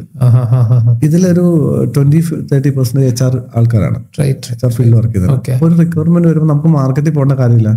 അവർ പറയും, അവർക്ക് എന്നെ അറിയാം, കാരണം 2017 സ്റ്റാർട്ട് ചെയ്തതാണ്, 2024 7 വർഷമായില്ലേ. എബിനെ ഇങ്ങനെ ഒരു വേക്കൻസി ഉണ്ട്, എനിക്ക് ഇന്നൊരാളെ ആവശ്യമുണ്ട്, ഒന്ന് ഹെൽപ്പ് ചെയ്യാൻ പറ്റും. അപ്പൊ നമ്മൾ ഓട്ടോമാറ്റിക്കായി ഗ്രൂപ്പിലേക്ക് അത് അഡ്വർടൈസ് ചെയ്യുന്നു, ആപ്ലിക്കേഷനിൽ ഇടുന്നു, സോഴ്സ് ചെയ്യുന്നു. Very good. അപ്പൊ ഈ പിന്നെ ടീം ബിൽഡായി. അപ്പൊ ഇതുവരെ എബിൻ ഒറ്റയ്ക്കായിരുന്നു, പിന്നെ പതുക്കെ കാരണം ഒറ്റയ്ക്ക് ഹാൻഡിൽ ചെയ്യുന്നതിന്റെ ഒരു പരിധി കഴിഞ്ഞു പോയി. ആളുകൾ വരാൻ തുടങ്ങി, കൂടുതൽ CV റൈറ്റിംഗ്സ് എടുക്കാൻ തുടങ്ങി, കൂടുതൽ സർവീസസ് മൊബൈൽ ആപ്ലിക്കേഷൻ യൂസേഴ്സ് വരാൻ തുടങ്ങി. അപ്പൊ അവർക്ക് റെസ്പോൺസ് ചെയ്യേണ്ട ആവശ്യമുണ്ട്. ഞാൻ എന്ന് വെച്ചാൽ ഒരു സ്റ്റാഫിനെ തൽക്കാലം വെച്ചു. ഞങ്ങൾ 2 പേരായി. ഇപ്പൊ നമ്മളൊരു 7 പേരുടെ ടീം ഇവിടെയുണ്ട്. നാട്ടിലൊരു ഓഫീസുണ്ട്, അവിടെ ഒരു 4 പേരുണ്ട്. അതുകൊണ്ടാണ് കാനഡയിൽ ഞങ്ങളൊരു ഓഫീസ് സ്റ്റാർട്ട് ചെയ്തിട്ടുണ്ട്. കാനഡയിൽ നമ്മള് കൺസൾട്ടേഷൻ കാര്യങ്ങളാണ് ബേസിക്കലി. കാനഡയ്ക്ക് പോകാൻ നോക്കുന്ന PR എടുക്കാൻ പോകുന്ന ആൾക്കാർക്കുള്ള കൺസൾട്ടേഷൻ കാര്യങ്ങളായിട്ട് ആ സർവീസും കൊടുക്കുന്നുണ്ട്. നമ്മുടെ IT-യുടെ ഞാൻ ആദ്യം പറഞ്ഞ കഥയിലെ ഒരു പയ്യനുണ്ടല്ലോ, പുള്ളി കാനഡയിൽ PR എടുത്ത് പോയിരുന്നു. അങ്ങനെ ആ രീതിയിൽ നമ്മൾ അവിടെ ചെറിയൊരു ഓഫീസ്. അപ്പൊ ഇപ്പൊ എന്തൊക്കെ സർവീസസ് ഇപ്പൊ ടോട്ടലി RightVows ചെയ്യുന്നത്? ഇതിപ്പോ ഒരു വൺ സ്റ്റോപ്പ് സൊല്യൂഷനാണ് ജോബ് സീക്കേഴ്സ്. നാട്ടിൽ നിന്ന് വരുന്ന ഒരാൾക്ക് ഇപ്പൊ നമ്മൾ ഏറ്റവും ഹിറ്റായിട്ട് ഒരു പ്രൊഡക്റ്റ് ആണ് ഫ്ലൈ ദുബായ് എന്നൊരു പാക്കേജിന്റെ പേരാണ് ഫ്ലൈ ദുബായ്. അപ്പൊ നാട്ടിൽ നിന്ന് ഒരാൾ വരികയാണെങ്കിൽ അയാൾക്ക് വിസ വേണം. അപ്പൊ അയാളുടെ വിസിറ്റ് വിസ നമ്മൾ അറേഞ്ച് ചെയ്ത് കൊടുക്കും. അയാളുടെ അക്കോമഡേഷൻ, ലേഡീസിന് ജെന്റ്സിന് സെപ്പറേറ്റ് അക്കോമഡേഷൻ നമ്മൾ അറേഞ്ച് ചെയ്ത് കൊടുക്കും. അവരുടെ എയർപോർട്ട് പിക്കപ്പ് നമ്മൾ ചെയ്ത് കൊടുക്കുന്നുണ്ട്. അതുപോലെ അവർക്കൊരു ഇന്റർവ്യൂ ട്രെയിനിങ്, അതിൽ എന്തൊക്കെയാണ് ഇന്റർവ്യൂവിന് ചോദിക്കുക, എന്തൊക്കെ ക്വസ്റ്റ്യൻസ് വരും, എങ്ങനെയാണ് അതിന് റിപ്ലൈ കൊടുക്കേണ്ടത്, സാലറി എക്സ്പെക്ടേഷൻസ് എത്ര പറയണം, എങ്ങനെ പ്രസന്റ് ചെയ്യുന്നുള്ള ഒരു interview training, CV writing service, LinkedIn profile writing, അതുപോലെ വാട്സ്ആപ്പ് ഗ്രൂപ്പിന്റെ membership, mobile application membership, certificate attestation, visa extension, ഇങ്ങനെ ഇതെല്ലാം ഒരു അംബ്രല്ലയിൽ. ഈ എല്ലാ സർവീസും നമുക്ക് ആപ്ലിക്കേഷനിൽ കയറി കഴിഞ്ഞാൽ ചില സർവീസസ് ആപ്ലിക്കേഷനാണ്, ചിലത് വെബ്സൈറ്റ് ത്രൂ ആക്സസ് ചെയ്യാം. ഓക്കെ. അപ്പൊ ഇതിൽ മെമ്പർഷിപ്പ് എടുക്കുകയാണ് ആദ്യം നമ്മൾ ചെയ്യേണ്ട സ്റ്റെപ്പ് അല്ലേ? ഒരു ജോബ് സീക്കർ ആണെങ്കിൽ ഈ രജിസ്ട്രേഷൻ, പല കൺസൾട്ടൻസീസ് അവർ രജിസ്ട്രേഷൻ ചെയ്യും, എമൗണ്ട് വാങ്ങിച്ച് രജിസ്ട്രേഷൻ ചെയ്യും. അപ്പൊ എന്താ പ്രശ്നം എന്ന് വെച്ചാൽ, ഇപ്പൊ നമുക്കൊരു ഇപ്പോഴത്തെ കേസിൽ നമ്മുടെ ആപ്ലിക്കേഷനിൽ ഒരു മോർ ദാൻ 100 ലക്ഷത്തിന് മുകളിൽ യൂസേഴ്സ് ഉണ്ട്. ഇപ്പൊ 1 ലക്ഷത്തിന് മുകളിലുള്ള ആളുകളെ നമുക്ക് അങ്ങോട്ട് കോൺടാക്ട് ചെയ്തിട്ട് വേക്കൻസി ഉണ്ടെന്ന് പറയാൻ പറ്റില്ല. ഓക്കെ, നമുക്ക് പ്രാക്ടിക്കലി പോസിബിൾ അല്ല. അപ്പൊ നമ്മൾ എന്താ വെച്ചാൽ ഈ വാട്സ്ആപ്പ് ഗ്രൂപ്പിലും മൊബൈൽ ആപ്ലിക്കേഷനിലും ഡെയിലി ബേസിസിൽ വേക്കൻസി ഇടും, അവർക്കത് കാണാൻ പറ്റും. അല്ലെ, ഇപ്പൊ ഞാൻ ശരത്ത് നോക്കുന്ന ഒരു ഫീൽഡ് വീഡിയോഗ്രാഫി ആണെന്ന് വിചാരിക്കാം. അപ്പൊ ഓട്ടോമാറ്റിക്കലി ഞാൻ വീഡിയോഗ്രാഫി റിലേറ്റഡ് ജോബ് വേക്കൻസി ഇട്ട് കഴിഞ്ഞാൽ ശരത്ത് എന്നെ ഇങ്ങോട്ട് വിളിക്കും. ഇബിനെ നിങ്ങളുടെ കയ്യിലൊരു വേക്കൻസി കണ്ടിരുന്നു ഒരു വീഡിയോഗ്രാഫറായിട്ട്, എനിക്കത് അറിയാം, അല്ലെങ്കിൽ എനിക്ക് 2D അറിയാം, 3D അറിയാം, ഫോട്ടോഷോപ്പിൽ ഇത് അറിയാം, എനിക്ക് ഈ വേക്കൻസി പറ്റുമോ? അപ്പൊ എനിക്ക് ഓർമ്മ വന്നു, കണക്റ്റഡ് ആയി. അതേസമയം ഞാൻ ശരത്തിനെ വിളിച്ചിട്ട് ശരത്തെ ഒരു വീഡിയോഗ്രാഫറിന്റെ വേക്കൻസി, അത്രമാത്രം സൂപ്പർ മെമ്മറി നമുക്ക് ആർക്കുമില്ല. അപ്പൊ എന്നോട് പലപ്പോഴും ആൾക്കാർ പറയും, ഞാൻ 7 വർഷം മുമ്പ് നിങ്ങളുടെ വാട്സ്ആപ്പ് ഗ്രൂപ്പിലുണ്ട്, എന്റെ ഓർമ്മയുണ്ടെന്ന് ചോദിക്കും. ബേസിക്കലി അവർക്ക് നമ്മൾ ഓർമ്മയില്ല. നരേന്ദ്രമോദിയെ നമുക്ക് എല്ലാവർക്കും അറിയാം. അയാൾ ചിലപ്പോൾ കണ്ട് ഒരുപാട് ആളുകളെ കാണുമ്പോൾ അവർക്ക് ബേസിക്കലി അവർക്കത് ഓർമ്മയില്ലെങ്കിൽ ഇയാൾക്ക് ഭയങ്കര ജാടയാണ്. ഇവിടെ ജോബ് അന്വേഷിച്ച് വരുന്ന ആളുകളോട് എബിൻ എന്താണ് പറയാനുള്ളത്? ശരത്തെ, ഇവിടെ ജോലി ഇല്ല എന്നൊരു സംഭവം ഇല്ല. ഈ ജോലി അന്വേഷിക്കുന്ന ആൾക്കാർ ഒരു കൺജസ്റ്റഡ് സർക്കിളിനുള്ള നിൽക്കുന്നത്. അവര് ബേസിക്കലി കരാമ അല്ലെങ്കിൽ ഏതിലൊരു അക്കോമഡേഷനിൽ നിൽക്കുന്നു, ആ ചുറ്റുള്ള ഏരിയയിൽ മാത്രം അവർ കവർ ചെയ്യുന്നു. എല്ലാ ബിൽഡിങ്ങുകളും കൊണ്ട് CV കൊണ്ടേ കൊടുക്കുന്നു, വെയിറ്റ് ചെയ്യുന്നു. അല്ലെ, ഇതിന്റെ ഇപ്പൊ ദുബായ് എന്ന് പറഞ്ഞാൽ മാക്സിമം ഒരു 1.5 കിലോമീറ്റർ 1.5 മണിക്കൂർ യാത്രയിൽ ഒതുങ്ങുന്ന സ്ഥലമാണ്. അല്ലെ, ഇവിടെ ഒരുപാട് സ്ഥലങ്ങളുണ്ട്. നമ്മൾ എത്ര സ്ഥലങ്ങൾ പുതിയതായിട്ട് അറിയുന്നുണ്ട്, പുതിയ സ്ഥലങ്ങളിലേക്ക് പോകുന്നുണ്ട്, എന്ത് നെറ്റ്വർക്കിംഗ് ചെയ്യുന്നുണ്ട്. അല്ലെ, ഒരിക്കലും ദുബായിൽ വിസിറ്റിംഗിന് വരുന്ന ഒരാൾ മെട്രോയുടെ ഒരറ്റം ട്രാവൽ ചെയ്യില്ല. അവൻ ചിന്തിക്കുന്നത് എന്തിനാണ് ഞാൻ 20 ദിർഹംസ് അല്ലെങ്കിൽ കൊടുത്ത് മെട്രോയിൽ ട്രാവൽ ചെയ്യുന്നത്? എന്റെ ലോകം എന്ന് പറഞ്ഞാൽ കരാമയാണ്, ഷെയ്ഖ് സായിദ് റോഡാണ്. അല്ലെ, വേറൊരു സ്ഥലത്തേക്ക് ആളുകൾ പോകുന്നില്ല. നമുക്ക് നമ്മള് ബാംഗ്ലൂർ ഡേയ്സിൽ പറഞ്ഞ പോലെ ഓരോ ജനലിലൂടെ നോക്കുമ്പോൾ ഓരോ കാഴ്ചകളാണ്. അല്ലെ, ഇവിടെ എന്തൊക്കെ കമ്പനീസ് ഉണ്ട്. ഇപ്പം ഒരു എക്സാമ്പിൾ അതിലൂടെ ഞാൻ പറഞ്ഞു പോവാം. മെക്കാനിക്കൽ എഞ്ചിനീയറിംഗ് കഴിഞ്ഞൊരു പയ്യൻ മാനുഫാക്ചറിംഗ് കമ്പനിയിൽ ജോലി നോക്കുന്നു. അവൻ കരാമയിൽ നിന്ന് ഷെയ്ഖ് സായിദ് റോഡിലെ എല്ലാ കമ്പനികളിലും കയറി ഇറങ്ങുന്നു. എന്നിട്ട് അവനോട് പറഞ്ഞു, എനിക്ക് ജോലിയൊന്നും കിട്ടിയില്ല. പിന്നെ മാനുഫാക്ചർ ചെയ്യുന്ന സ്ഥലത്ത് എന്തെങ്കിലും അറ്റ്ലീസ്റ്റ് പുക പോകില്ലേ? നിങ്ങൾ ഈ ഭാഗത്ത് എവിടെയാണ് ഏതെങ്കിലും ഒരു ഫാക്ടറിയിൽ ഒരു പുക കണ്ടത്? ഇല്ല. അവൻ പോകേണ്ടത് Sharjah industrial ഏരിയയിലോ ആൽക്കോസ് industrial ഏരിയയിലോ Jebel Ali free zone അങ്ങനെയുള്ള കമ്പനികളിലാണ് പോകേണ്ടത്. അപ്പൊ ഈ ഒരു അറിവില്ലായ്മ കൊണ്ടാണ് ആളുകൾക്ക് ജോലി കിട്ടാത്തത്. ശരിക്കും ജയിച്ചതിനേക്കാളും പരാജയപ്പെട്ട് കാശ് പോയ ഒരുപാട് ആളുകളുടെ കഥകളാണ് നമ്മൾ കേൾക്കാനുള്ളത്. എന്തുകൊണ്ടാണ് അവർക്ക് പരാജയം സംഭവിച്ചതെന്നുള്ളത് അവർക്ക് മനസ്സിലാക്കാൻ പറ്റുന്നില്ല. കാരണം 2 മാസം വിസിറ്റിങ്ങിന് വന്ന് ഭാഗ്യപരീക്ഷണം നടത്തി തിരിച്ചു പോകണം. അവിടെയാണ് ഒരു പ്രോപ്പറായിട്ട് ഒരു കൺസൾട്ടേഷൻ ആളുകൾക്ക് മസ്റ്റായിട്ട് വേണ്ടത്. ദുബായിലേക്ക് വരുമ്പോൾ അവർ മാനസികമായിട്ടും പ്രിപ്പയർ ചെയ്യണം, ശാരീരികമായിട്ടും പ്രിപ്പയർ ചെയ്യണം. അങ്ങനെ ഒരു പ്രോപ്പർ പ്രിപ്പറേഷനിൽ വന്നാൽ ഇപ്പോൾ ഹൈ പ്രൊഫൈലിലുള്ള ആൾക്കാരാണെങ്കിലും ലോ പ്രൊഫൈലിലുള്ള ആൾക്കാരാണെങ്കിലും ജോലിയുണ്ട്. ഇവിടെ മാർക്കറ്റിൽ ജോലിയുണ്ട്. നിങ്ങൾക്കറിയാം, മെട്രോയിലൊക്കെ എത്രയും എത്രയോ ഏറ്റവും ഈസി ആക്സസ് ആയിട്ട് വരാൻ പറ്റുന്ന, ഏറ്റവും എളുപ്പത്തിൽ ജോലി കിട്ടാൻ പറ്റുന്ന ഒരു കൺട്രി ദുബായാണ്. ശരിയല്ലേ? അപ്പം നമ്മുടെ മൈൻഡ് സെറ്റും പ്രിപ്പറേഷനും ദുബായിലേക്ക് വെറുതെ ഞാൻ വന്ന പോലെ അല്ലെങ്കിൽ നമ്മുടെ നജീബ് ആട് ജീവിതത്തിൽ പോയ പോലെ അങ്ങനെ പോയിട്ട് കാര്യമില്ല. ആ കാലം പോയി. ഇപ്പൊ ടെക്നോളജിക്കലി അഡ്വാൻസ്ഡ് ആണ്. നമ്മൾ പുതിയ ടെക്നോളജിയും കാര്യങ്ങളും നമ്മുടെ CVസും കാര്യങ്ങളൊക്കെ അപ്ഡേറ്റഡ് ആയിട്ട് നിന്നിട്ട് ജോബ് സെർച്ച് ചെയ്താൽ ജോലി കിട്ടും. അല്ലാതെ ഒരു ജസ്റ്റ് നാട്ടിൽ നിന്ന് ഒരു ബയോഡാറ്റ ഉണ്ടാക്കി ഒരു ഭാഗ്യപരീക്ഷയിൽ ഇറങ്ങുന്ന ആളുകളോട് ഇങ്ങോട്ട് വരണ്ടെന്നാണ് ഞാൻ പറയുന്നത്. ഈ എംപ്ലോയീസും ആക്ച്വലി ഡിജിറ്റലേക്ക് ഇപ്പോൾ ജോബ് കൊടുക്കുന്ന ആളുകളും എല്ലാവരും മോസ്റ്റ്ലി ഓൺലൈൻ പോർട്ടൽ ഇതുപോലത്തെ പോർട്ടൽസ് ഒക്കെ ത്രൂ ആണ് റിക്രൂട്ട് ചെയ്യുന്നതെന്ന് എനിക്ക് തോന്നുന്നുണ്ട്. അപ്പൊ ആ രീതിയിൽ ജോബ് സീക്കേഴ്സും അതിന് റെഡി ആവണം എന്നുള്ളതാണ്. ഇപ്പൊ ഈ നമ്മൾ ഈ CV ഡ്രോപ്പ് ചെയ്യുന്ന കാലമൊക്കെ കഴിഞ്ഞു പോയി തോന്നുന്നുണ്ട്. ഇപ്പൊ നമുക്ക് പുതിയൊരു ടെക്നോളജി ഞങ്ങൾ ചെയ്തുകൊണ്ടിരുന്നത് ടെക്നോളജി അല്ല, നമ്മൾ ആളുകളുടെ വീഡിയോ പ്രൊഫൈലിംഗ് ചെയ്യാറുണ്ട്. അതൊരു 60 സെക്കൻഡ്സ് വീഡിയോ പ്രൊഫൈലിംഗ്. ഇപ്പൊ ശരത്തിനെ കുറിച്ച് ഒരു CV കൊടുക്കുമ്പോൾ 500 CV ഇരിക്കുന്ന സമയത്ത് ഞാൻ ശരത്തിന്റെ ഒരു വീഡിയോ പ്രൊഫൈൽ എടുത്തൊരു കമ്പനിക്ക് അയച്ചു കൊടുക്കുകയാണ്. അവരത് കാണുമ്പോൾ ശരത്തിന്റെ കമ്മ്യൂണിക്കേഷൻ, കോൺഫിഡൻസ് എന്തൊക്കെ കാര്യങ്ങളാണെന്ന് അറിയാൻ പറ്റും. അപ്പം നമ്മളിപ്പോൾ ആക്ച്വലി 100-300 വീഡിയോ പ്രൊഫൈലിങ്സ് ചെയ്തു വെച്ചിട്ടുണ്ട്. അതുപോലെ ഓരോ വരുന്ന കാൻഡിഡേറ്റിനെ നമ്മൾ ഇൻഡിവിജ്വലി മീറ്റ് ചെയ്ത് അവരുടെ സ്കിൽ എന്താണെന്ന് മനസ്സിലാക്കി നമ്മളൊരു ഡാറ്റാബേസിൽ അത് അപ്ഡേറ്റ് ചെയ്ത് വെക്കാറുണ്ട്. അപ്പോൾ വരുന്ന ആൾക്കാരുടെ എല്ലാം നമ്മളൊരു QR കോഡ് സ്കാൻ ചെയ്ത് അവരുടെ ഡാറ്റാ പ്രൊഫൈൽ നമ്മൾ എടുത്ത് വെക്കാറുണ്ട്. ഇങ്ങനെയൊക്കെ ചെയ്യുക. അതുപോലെ ലിങ്ക്ഡിൻ അവരെ പ്രോപ്പറായിട്ട് അവരെ കൊണ്ട് അപ്ഡേറ്റ് ചെയ്യാറുണ്ട്. അപ്പോൾ വീഡിയോ പ്രൊഫൈലിംഗ് ഭയങ്കര റിലവൻസാണ്. അപ്പോൾ നമ്മളൊരു അഡ്മിൻ പൊസിഷനിലേക്ക് ഒരാളെ എടുക്കുമ്പം നല്ല കമ്മ്യൂണിക്കേഷൻ, ചിലപ്പോൾ മേ ബി നല്ല പ്രസന്റബിൾ ആയിട്ട് ഒരാളായിരിക്കും നോക്കുന്നത്.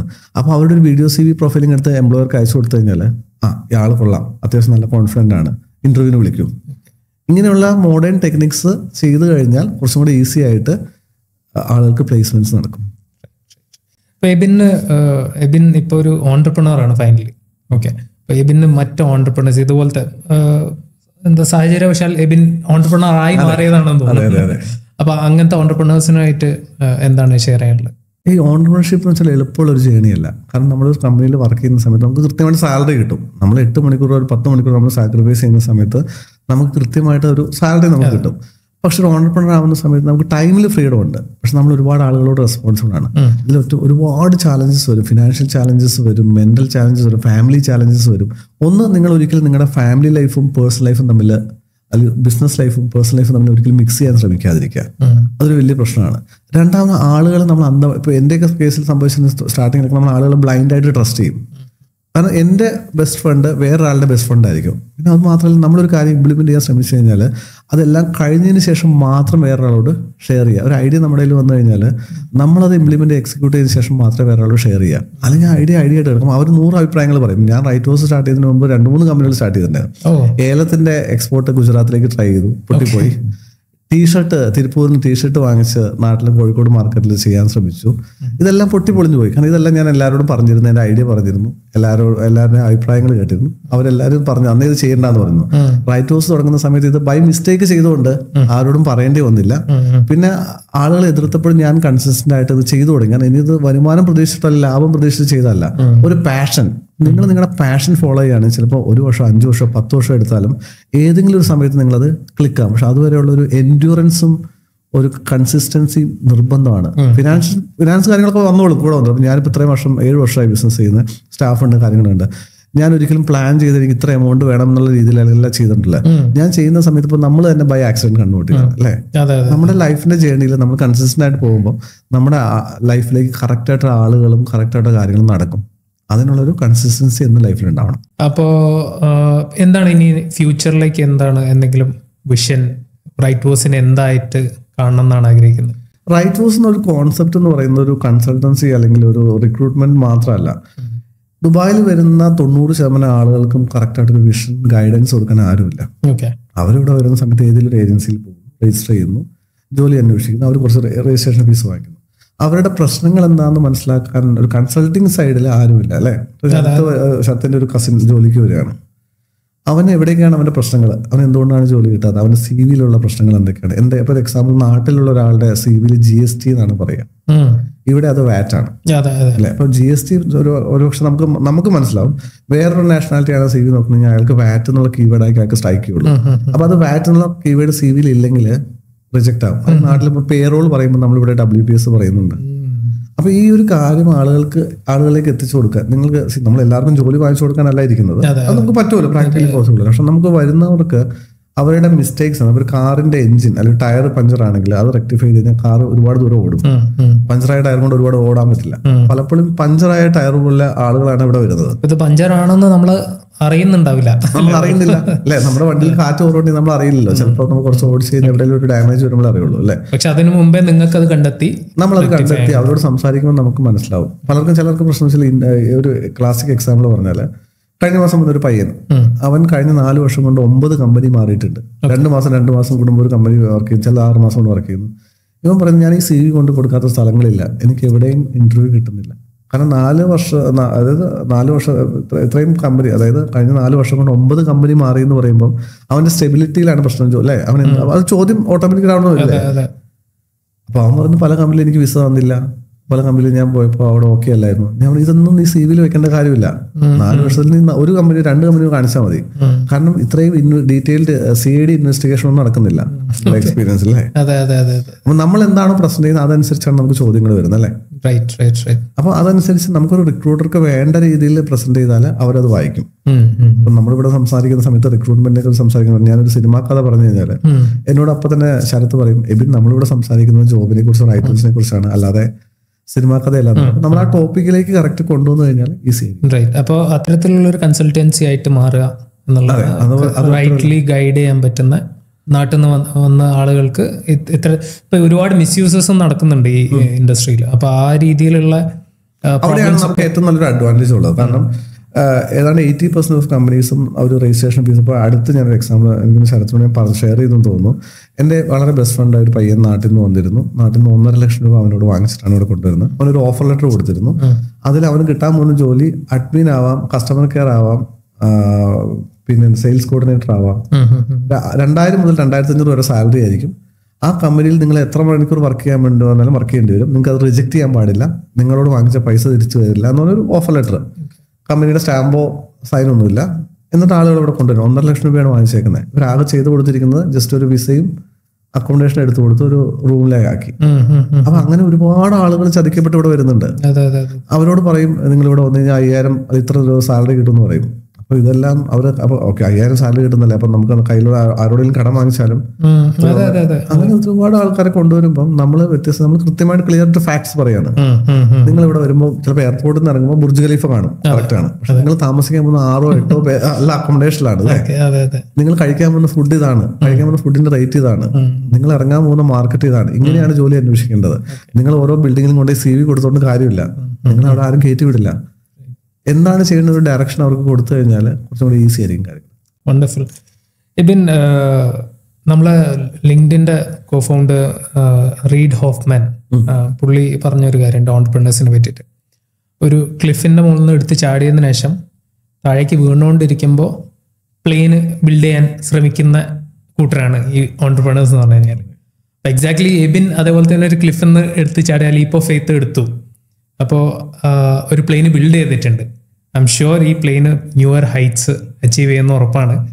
ഇത് കാണുന്ന ആളുകൾക്ക് ഈ ജോബ് മാർക്കറ്റിനെ പറ്റിയിട്ടും ഇതിൽ നടക്കുന്ന കാര്യങ്ങളെ പറ്റിയിട്ടും RightVows പറ്റിയിട്ടൊക്കെ കൂടുതൽ മനസ്സിലാക്കാൻ വേണ്ടി പറ്റിയിട്ടുണ്ടെന്ന് കരുതുന്നു. So thank you for spending time with us.